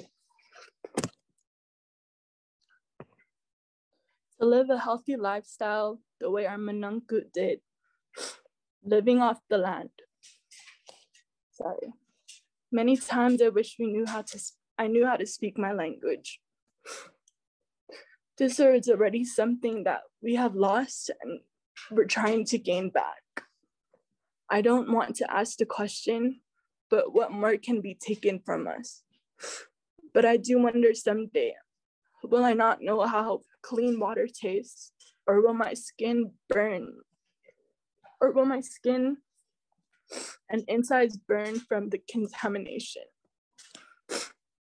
Will I live long enough to see my grandchildren, or will my body suffer from being poisoned by the fallout from the firing range? Sorry. I encourage you, our leaders, to help me find the answers to these questions, to draft and pass policies and regulations that ensure that I am still able to turn the land and embrace the culture that is in front of me. Do not let us, the children and the future generations, be the victims of the decisions or actions that could have been prevented. Instead, let us live our lives with hope and security. Let us inherit a future of health and happiness. Let us live to drink and bathe in our clean waters. In closing, I would like to quote the Inifresi. Huafresin maisazu, parabai pritehi, zanhu defendi, I henengi, I cultura, I lenguaje, I airi, I hanum, zanitanu chamorro. I offer myself to protect and to defend the beliefs, the culture, the language, the air, the land of tomorrow, which are our inherent God-given rights. We thank you for doing the same. Si Zeus ma'asi, Girini Kurasan Mami. Ankaluna Zeus Masi Kelly. Yes, this is our ancestral land. We've been living here for over 3,000 years, and we knew how to protect our environment. And you know, your testimony is a testament to how strong our culture is and the desire and the commitment to protect our homeland for our people and for future generations. So thank you for your courage and your testimony here today. Zeus Masi.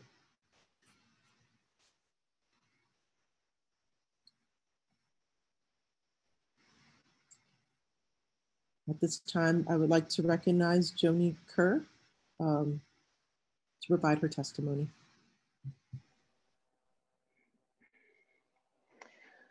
Dunkla Nasidus Masi, Hafaday, senators of the 36th Guam legislature, fellow residents of Guam, and those who are listening in the diaspora. Biba Manhoben. My name is Joni Kinga Kerr. I teach introductory marine biology and chemistry at Guam Community College. I'm also a faculty advisor of the GCC Eco Warriors, which is a student and community organization. We are dedicated to protecting the environment. Our motto is learn, lead, protect. And over the last 9 years, we have led events such as cleanups, the March to Protect Mother Earth to raise awareness of global warming, and we've protested irresponsible development in both the private and military sectors, including the destruction of pristine limestone forest to build a live fire training range at Ritidian Talalu. On behalf of the Eco Warriors, I strongly support Resolution 55-36, which reaffirms the right of the people of Guam to clean, safe drinking water and the importance of protecting the Northern Guam Lens Aquifer that provides 80% of the water that we use. We are deeply concerned that the military's mission is being implemented at the expense of our natural resources and our current and future generations. The military has an abysmal record with respect to protecting the environment wherever it has installed bases and firing ranges throughout the world. And Rick Perez and former Senator Hope Cristobal talked about this. There are numerous research studies, white papers that document heavy metal contamination in both the US and foreign countries such as Okinawa and Germany. Indeed, some of these areas have been shut down because they were deemed too toxic for soldiers to train. In Puerto Rico, Hawaii, Alaska, and Guam, the people most affected by military toxic waste are indigenous minority groups who lack adequate political representation and or their colonial status relegates them to positions that lack effective influence in such matters. Presently, there remain at Anderson Air Force Base Superfund sites that have not been cleaned up. Indeed, nothing can ever be done to resolve one problem that involves groundwater contaminated by the solvent trichloroethylene, or TCE. And that is due to what has been termed a technical impracticability. TCE is a powerful degreaser. It's used to clean machinery and aircraft, and any attempt to remove this TCE would cause salt water to intrude into the freshwater lens. So, and this is because TCE is denser than water and it has moved below the freshwater lens and it sits above the saltwater layer in the aquifer. So what passes for deemed a remedy by the military amounts to monitoring the site and not allowing pumping of any groundwater. Indeed, the contamination is permanent. A major concern that I've raised in the past is the amount of heavy metals, particularly lead, that is released when firearms are discharged. The millions of bullets that will be fired will release lead dust into the air, soil, and other surfaces. I've attached a 2017 reference entitled Lead Exposure at Firing Ranges, and it's a review. It's from the journal Environmental Health. The article speaks to blood lead levels, or BLLs, found in individuals who work at or frequent firing ranges, but it also describes how lead dust can be transported on an individual's clothing to their home and family members, how it can be carried in the air, contaminate the soil and groundwater, of course, as well as make its way into the wildlife and biota. The adverse health effects due to exposure to and ingestion of lead have been well documented. Should this firing range be allowed to be built, our people, our children, our ecosystem will bear the major consequences. So some might argue that the military might have learned its lesson from the many toxic and unusable land, surface, and groundwater and seawater that it has left in its wake, that they will abide by the Clean Water Act, the Endangered Species Act, and Section 106 of the National Historic Preservation Act. But we've all seen the caveat, the words that often accompany military actions. And these words are, in the interest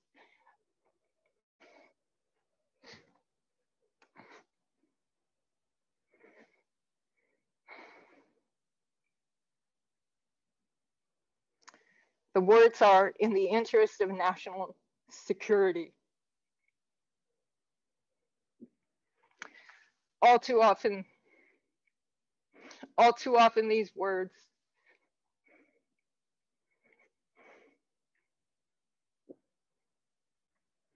they are used as an excuse that pass for validation. In closing, the GCC Eco Warriors commend the sponsoring senators for introducing this comprehensive resolution to protect our water now and for future generations. Saina Ma'asi.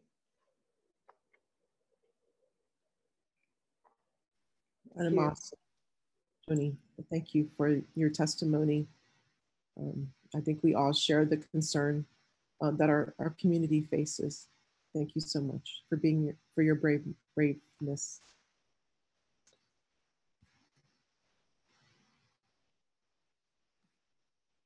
So at this time, I would like to recognize Chelsea Duenas from Allied Marianas, the Social Progress Podcast.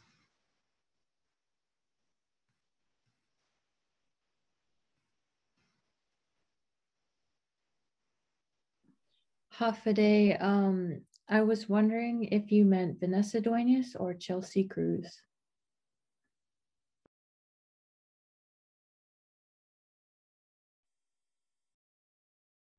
Dispensa du Hungan, yeah, I'm Chelsea Cruz, and my email was from the Social Progress Podcast. I don't know if that's who you're calling on.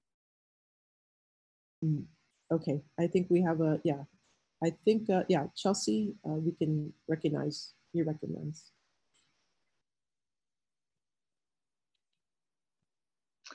Thank you, Senator. And thank you everybody that has spoke so far before me. I embrace and I uplift everybody's courage, and I appreciate everybody for being here today. If I can, Senator, I would welcome the room to do some breathing as we continue on. This is a lot of it's a lot of hard things to say, and I really encourage all of us for being here today. So I like to say, Hafaday. Today I encourage myself to speak my tomorrow truth. So I will leave all the facts and the science to the rest of the room. I also use myself as a public example to our people to say, we don't need to know it all and we don't need to be perfect, but we do need to show up. I reach you from Kumeyaay land, home to the human-speaking people of Hokan Stock, known today as San Diego, California, and give gratitude to Zoom, a tool my grandparents and Nana Tata did not have in their time, to use as a communication tool to speak on the importance of our water. I even choke when I say to speak on the importance of our water. I show my representation as a descendant and an ancestor to the elders and the youth of Guahan to affirm my support for the resolution number 55-36, Taitague Litektan, Savertidian, and all the prayers, efforts, and organizers, both home base on Guahan, Dani Tomorrow Diaspora, United States. I am grateful for the opportunity to openly share and would like to be vulnerable enough to say that in early childhood, I was too busy playing with the nannies to listen to why my grandparents were meeting with others every week with their signs on the road, waving at people's attention, showing up and listening to a man that spoke about Guam's main water source being under attack since the 1900s. A man that people went against. I remember my grandparents always showing up and listening to this man. Even when he left Guam for Hawaii, my grandmother prayed for him, what seemed like was all day. As an adolescent, I was angry at the world because of life experience, and I ignored why my grandparents kept giving all their money to leaders on Guam every 2 to 4 years. I ignored each time I saw my grandparents get let down or abandoned by the same people they gave their money, energy, and support to. Promises left unkept. At 18, I left Guahan for the United States. Land of opportunity is what was told to me, and so it is. But I mean, what is opportunity? At 30, I see. Inagofli'i. Throughout my youth and young adulthood, I was angry. I grieved, ignoring my grandparents' work. Today, I am not outraged. I am not saddened by the fact that I need to put Black words on a white paper to express the importance of our water for our children. Because let's clear the smoke. It is for our children. Words like sadden or outrage would be a lack of expression to how I feel. I can say that I am filled with light and see the realities of the acts our peoples face today, because this is an act, a conscious act of violence against our people, lands, and waters. I am here to say I am no longer angry, and I forgive the leadership you provided my grandparents. On their behalf, and as they request, I ask you to show their children and grandchildren today. I am present and I am listening for my grandparents and the children after me. The coronavirus global pandemic has shined mass light to the very dark and ignored cracks that all the children fought through in this world today. It has shown us the spirit of youth drug abuse on Guahan, the realities of our people's pains through the rise of sexual assault and abuse being done to our children and elders by our people, and now the water, a natural resource that man has no business tampering with, a natural resources that man does not want to go against. Our daily actions today have influence on the fourth generation. Our daily actions today have influence on the 4 generations after us, and so on. Guam's histories have shown us this as we face the results of our past and today. I close this message with a softness. I call out to our leaders and people of Guahan. Yes, leaders and people, because it's not just one, but all of us that need to show up. I am affirming your hard work and I uplift you.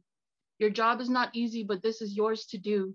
So I come to gift you with indigenous science, love, compassion, kindness, understanding, and Samoru values, Inagofli'i and Inafamaulit, as I encourage you to stand with Guam and the Marianas in solidarity to protect our natural resources, along with passing resolution number 55-36, not just for an awareness day, but for the people and Earth herself. It is one thing to say these words, but another to act on it. Let my message today be an act of encouragement and beacon of light and support. Although Guam has faced many hardships, we are in a unique position as an island far away from the lands to learn from the many mistakes that they make daily. I am in full support of resolution number 55-36 and stand with Taitague Litektan, Savertidian, the senators. I am greatly appreciated for you guys even having the thought to bring this opportunity to the people and allowing us to speak openly and honestly today.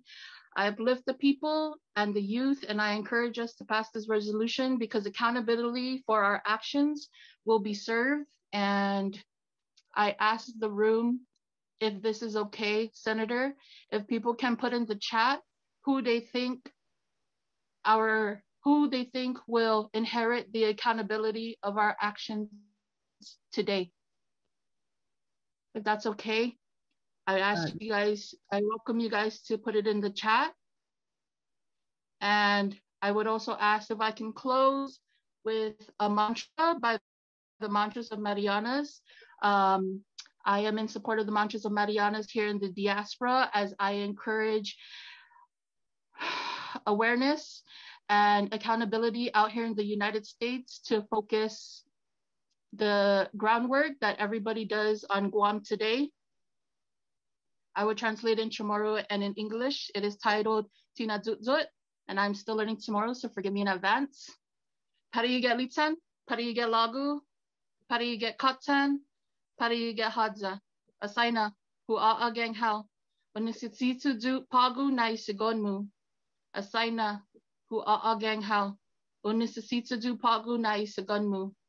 This is a prayer with intentions, and it read in English: towards the left for the west, towards the ocean for the north, towards the right for the east, towards the land for the south. Ancestors, I'm calling on you. I need your guidance now. Ancestors, I'm calling on you. I need your guidance now. And again, I would just like to say, Sidus Masi, thank you very much for allowing us to be here and available, not only with the people, but with all the organizers and all our senators and everybody on Guahan. I share this prayer as a message to the youth that the things we face today are something that the human body is not capable of accomplishing. As we've seen throughout generations, I want to encourage you all that we are a spirit of love and light, and I want to seek you to pray, and I uplift you for showing up, being a young person in a room that to be able to share your concerns and the very crucial matters that we face today. Sidus Masi. Dankaluna Sidus Masi, Chelsea, for your inspiration and your uplifting words and your leadership. So you may be young, but I think you're very wise in your age. So Sidus Masi. So at this time, I would like to recognize Erica Pangilinan from the Soil and Water Conservation District to provide testimony. Sidus Masi, Erica.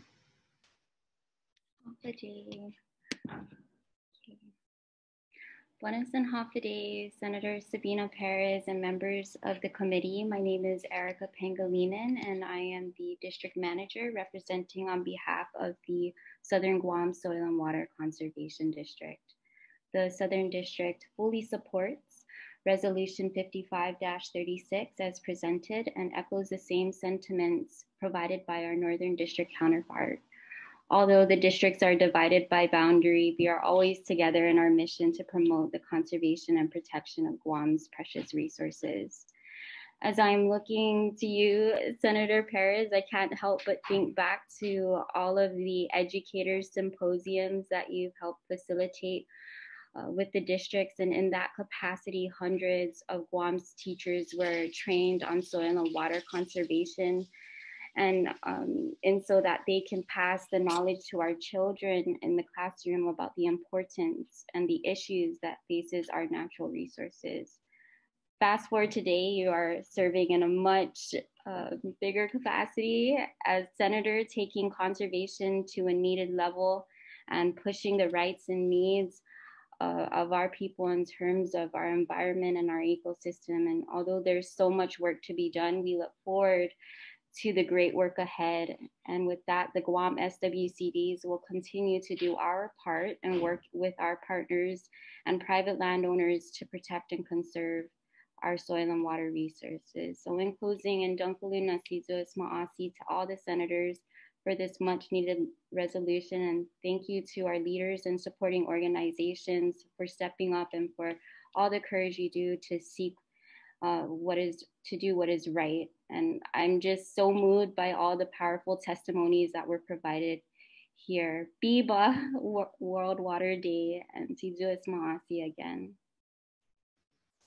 Biba Sidus Masi, Erica, and for your commitment and your being here today to provide testimony and support for such an important measure. you're right, it's more than just celebrating, affirming our right to human right to safe drinking water, but it's a commitment that we hold dearly to Masi. So at this time, I'd like to recognize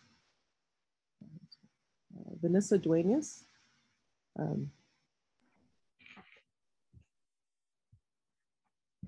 Buenas and Hafaday.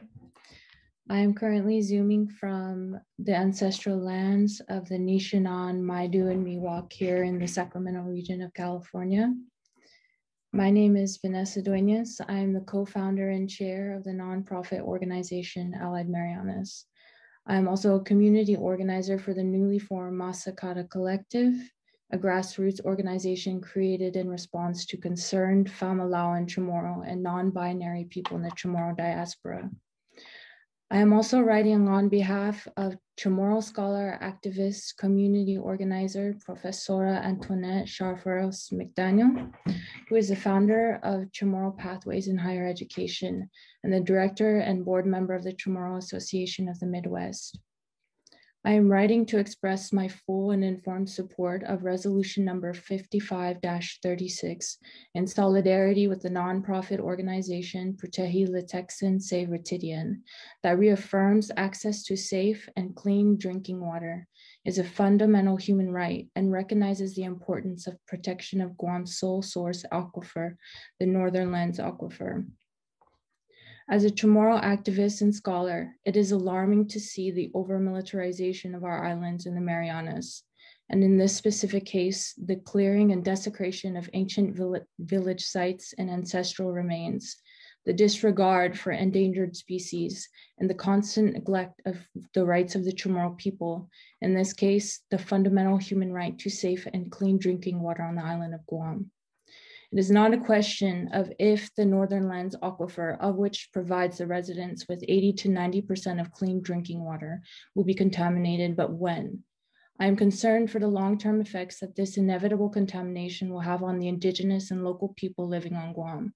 I am outraged that since the US gained these islands as spoils of war, the indigenous and local people of the Marianas have been in constant battle in defending their cultural and human rights. I am a deeply concerned indigenous Chamorro woman and American citizen when I submit this testimony that expresses my full and informed support of resolution number 55-36. I express full opposition to the continuation of building of the live fire training complex and separate hand grenade range on the island of Guam, and overall the continued over-militarization, rape, and desecration of our ancestral lands in the Marianas. Thank you so much, Senators, for your time and for the opportunity to express my views. Vanessa, for your presence and participation and providing support to Masi. At this time, I would like to recognize Clarissa Torres for her testimony. I'm here today to remind each one of us, other residents of Guam, and especially the rest of the government entity, that we are all connected to the elements and the earth. When we were created by God, we were made up from the dirt, the earth, which is connected to our digestive system, which converts food into energy or chi. The breath of God, the wind, the air, is connected to our respiratory system, as well as each animal that breathes life.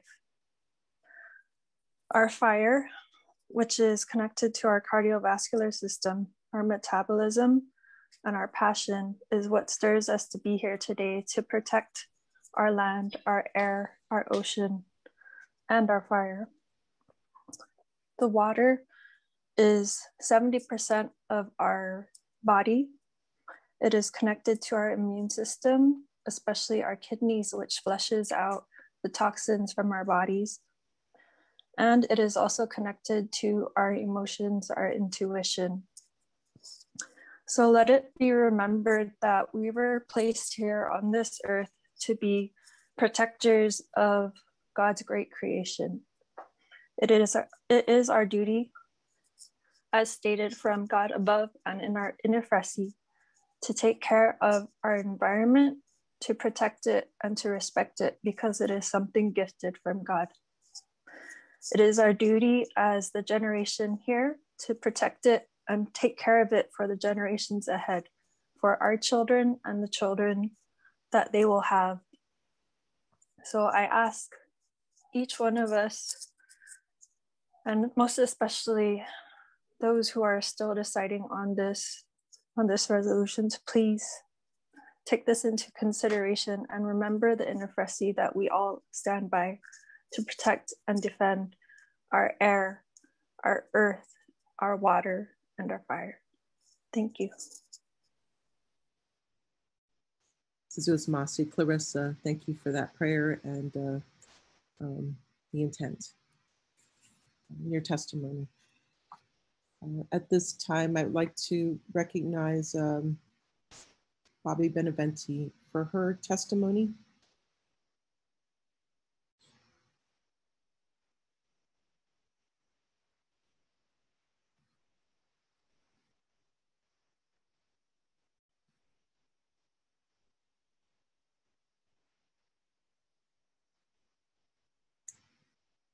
Is Bobby Beneventi, is she present?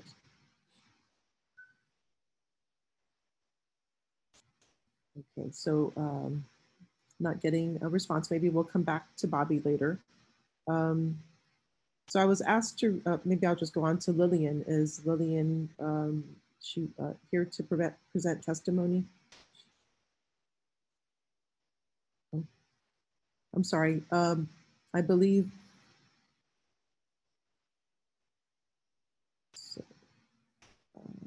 Okay, I'd just like to recognize, let's go back to Bobby. I think you're on mute. I don't know if you were trying to provide testimony.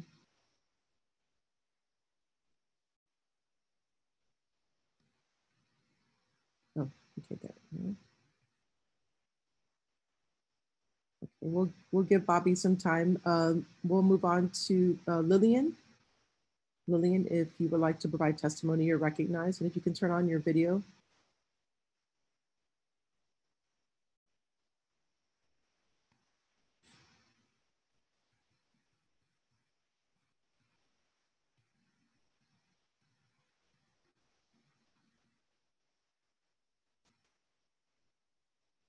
Okay. So I'm not getting a response with Lillian. Maybe we'll come back. So Delene Camacho.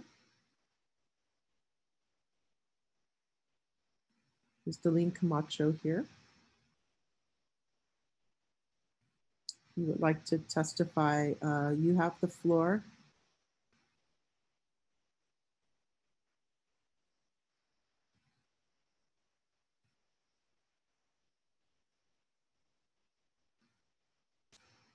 Okay, I'm not getting response from Delene. We can always come back. Gina Marie, you are on the list to testify. You're recognized.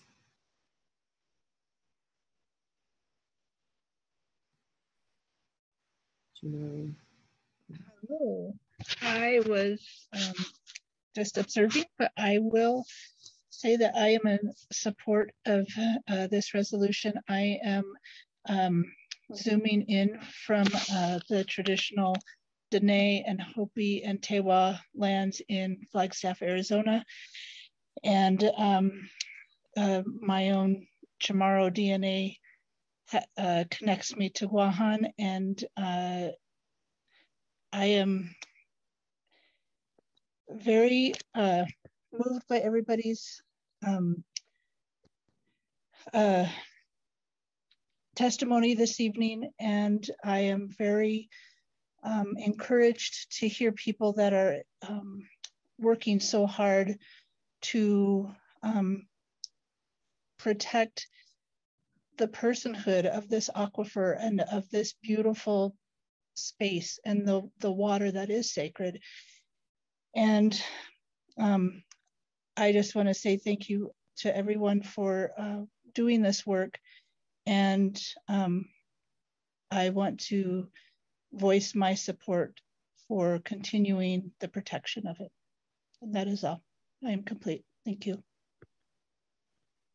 Thank you so much, Gina Marie, for staying up so late. I know it's probably past midnight over there, but thank you for participating and for your testimony. It's greatly appreciated. Okay, so the next one we have on the list is, so I believe Eva was here earlier. And then also Jesse Chargaloff signed up earlier, and then Checha. So is there anybody else that's present that would like to testify? And if we can go back to Bobby Beneventi. Oh, hi, Senator. Hi, good evening. Hi, good evening. Oh, great. I can see you great. Hi. I sign up to provide testimony, but I guess you called me. I was observing. I don't have a written testimony, but I am in support of this resolution. I'm just feeling a lot of emotion right now, and one of the things that's foremost in my mind is this whole effort worldwide and in the United States and here on Guam to vaccinate at least half of our community, half of our island's residents, to ensure greater safety for ourselves and for our families. And yet we have to justify our rights to clean drinking water, our rights to protect our resources here on this island, our right to protect our land. And it just seems so frustrating and odd that the most obvious human need is under threat, continues to be under threat by powerful militarized organizations that are made up of human beings. These systems that say they work hard to protect us, our future, protect us from attacks from other countries that threaten us. And yet, right under our feet, right in our presence, with what the military, the US military is doing, continues to do for years and years and years, is something that we're still trying to convince our community and our leaders and the President of the United States and the heads of the military that this is just not good. It's not good for us now. It's not good for our newborn babies. It's not good for the future of our children and our grandchildren's children. I support this. I don't know what else we can say as Indigenous people of this island. You know, I'm angry. I have members of my family that are serving in the military, and those are choices that they make. But I'm sure as soldiers of the different branches of the US military, it wasn't something they choose to do. They're not choosing to poison our waters. They're not choosing to destroy the land and destroy the ancient burial sites of our ancestors. They're not choosing that. They're choosing this idea of protecting and fighting for the US. Guam being part of the US, we're fighting to keep safe. But we're not safe. The US is not keeping us safe on this island. And I asked every single person who serves in the military to think about what it might be like should they choose to live on Guam and raise their children and grandchildren and great-grandchildren. What would it be like for them to know that their actions right now as part of the US military is threatening our lives, our health, our future, the life of this land. My husband is a fisherman, and every time I speak at a public hearing, I mention him because he's an awesome provider and has always been a farmer, a fisherman, who provides not just for our immediate family, but shares his catch of fish and octopus and lobsters and crabs. He shares that with neighbors and extended family members. And more over the last 42 years, the resources are dwindling. Access to these fishing grounds are limited. The waters are contaminated. Lands are destroyed. I mean, I guess it's good that I don't have a written testimony because it would probably restrict me from just speaking from my heart, but I speak from my heart right now. I support this resolution. I thank you and other senators for putting this forth. I believe with all my heart it will pass. And it's just the beginning. It's just the beginning. It's just one step of a comprehensive act that we as a whole community must push forward with so much aggression, with no apologies for what we must do right now to protect our people in all ways. Anyway, I had my second Moderna shot today. So I do that because part of me believes that it is my duty to do what we're called upon for herd immunity. It's not just about this pandemic, man. It's about everything around the environment that also needs to be protected, that we must all step up. Every single one of us, every single soldier that lives on this island, that may choose to make Guam their home, everyone who is settled on this island, who has chosen to raise families on this island, we have an obligation. We have an obligation to step up and say no more. Enough has been enough, like 100 years ago, or at least 60 years ago or 70 years ago, but things have to change. We can't find ourselves 2 years from now, 4 years from now, proposing legislation, resolutions to protect our land, to protect our culture, to not disrespect the sites where our ancestors are buried. So I thank you. I pray to the Lord that things will change quickly so that we are all truly kept safe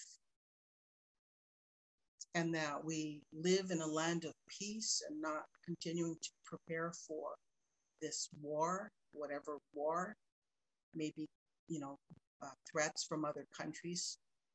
I pray that we realize that we are under threat right now by the country that's supposed to be protecting us.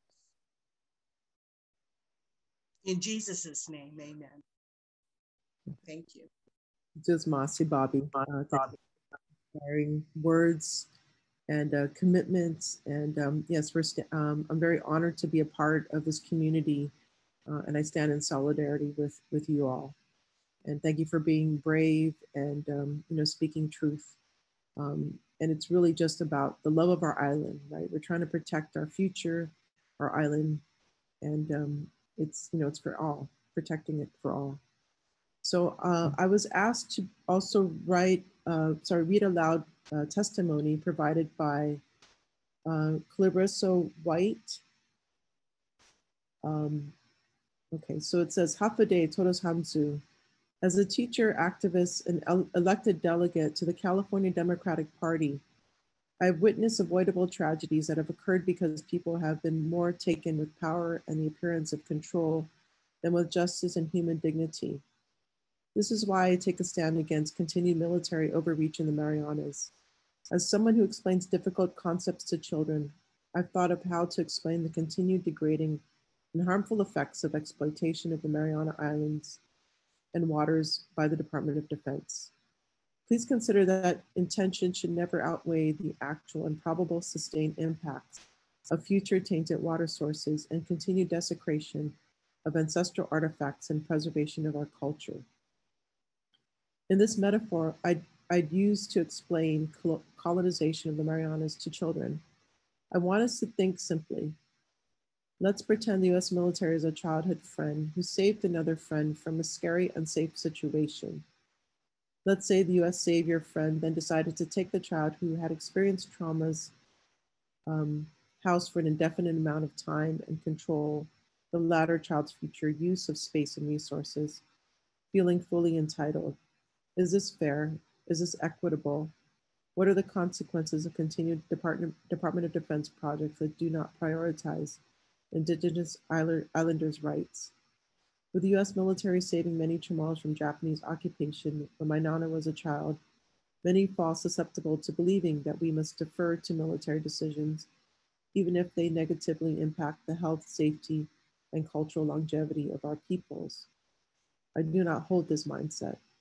I'm writing to express my full and informed support of resolution number 55-36 in solidarity with the nonprofit Britannia Latex and Save Britannian that reaffirms access to clean water is a human right and highlights the importance of protecting Guam's sole source aquifer, the Northern Lens Aquifer.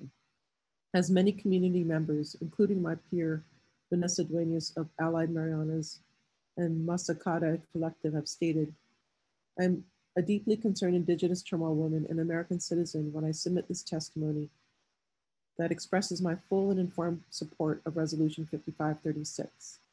I express full opposition to the continuation of the building of the live fire training complex and the separate hand grenade range on the island of Guam and overall the continued over-militarization, rape, and desecration of our ancestral islands in the Marianas.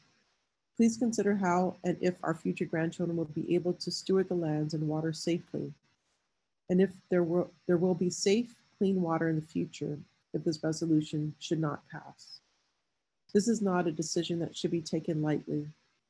It is past time we respect Indigenous rights. It is past time we honor and preserve our land, waters, and culture. Ziduas Maasi, Claire White of the Teheran family.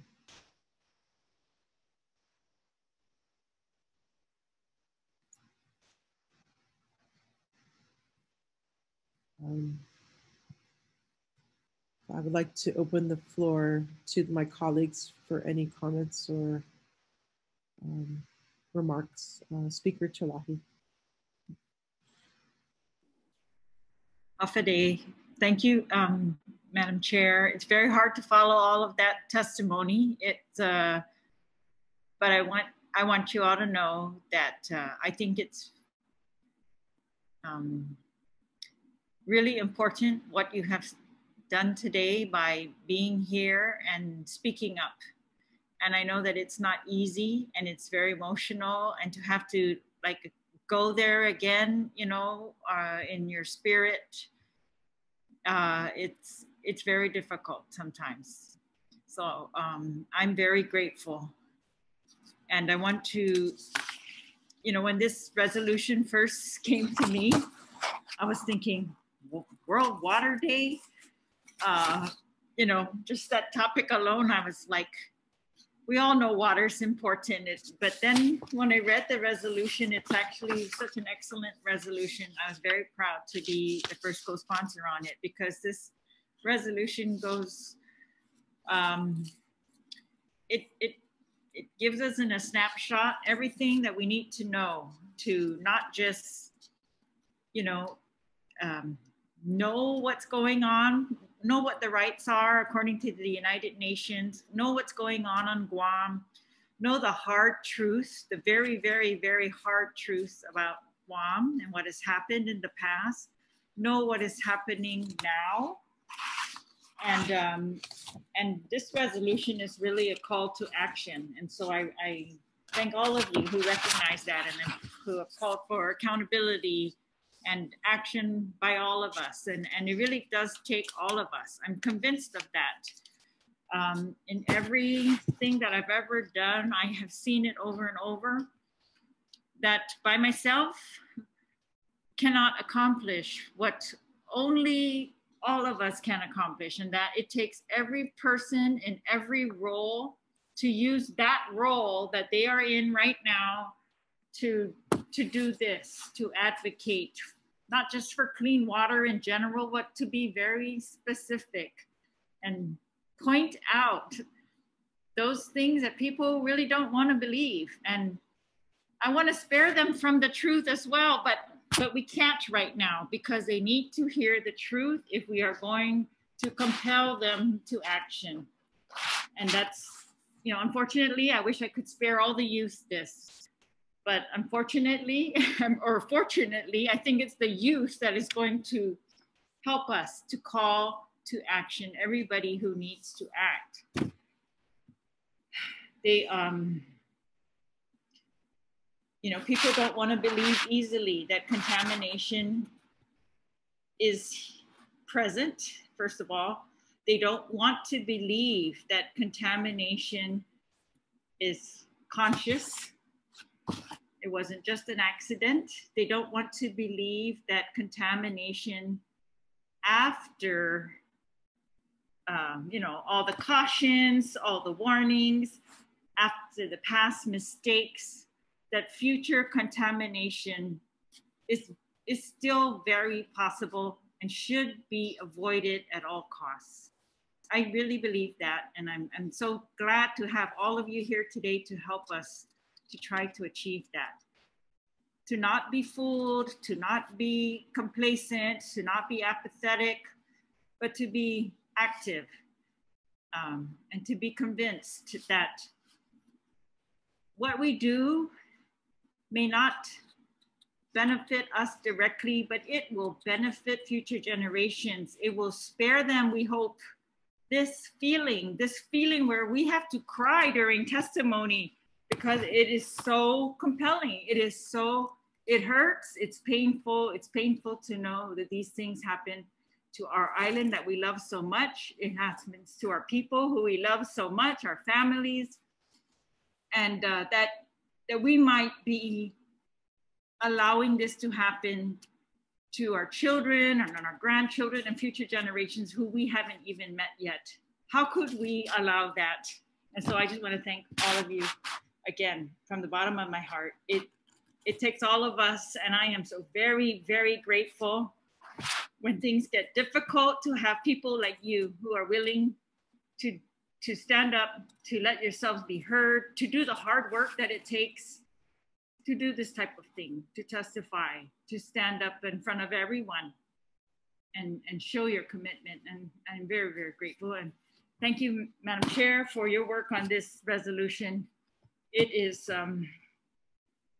really a good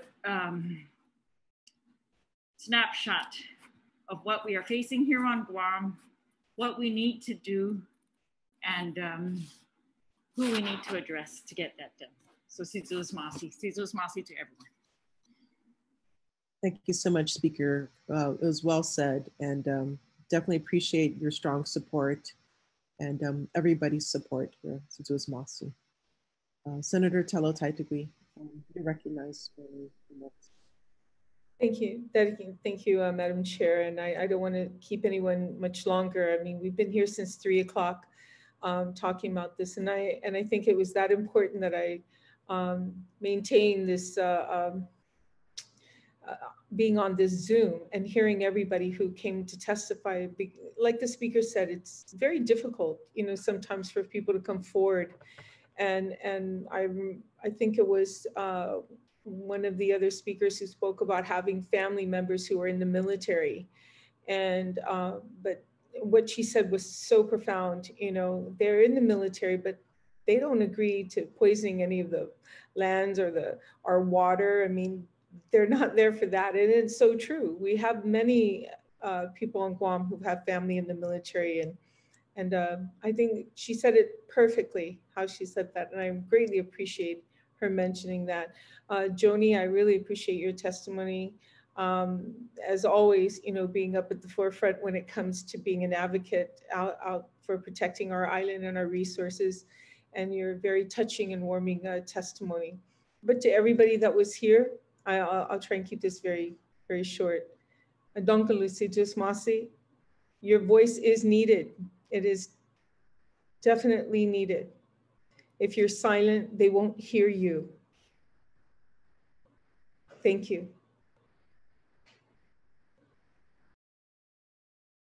Thank you so much, Senator Taitague. And thank you to all who have come here today to, record our, basically it's, we give them no consent to continue with continue the desecration of our lands and contamination of our waters.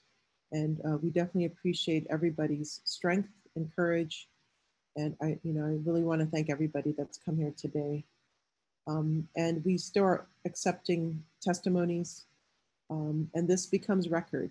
And this is so important because in addition to it becoming record, we can also, there's a means to address this.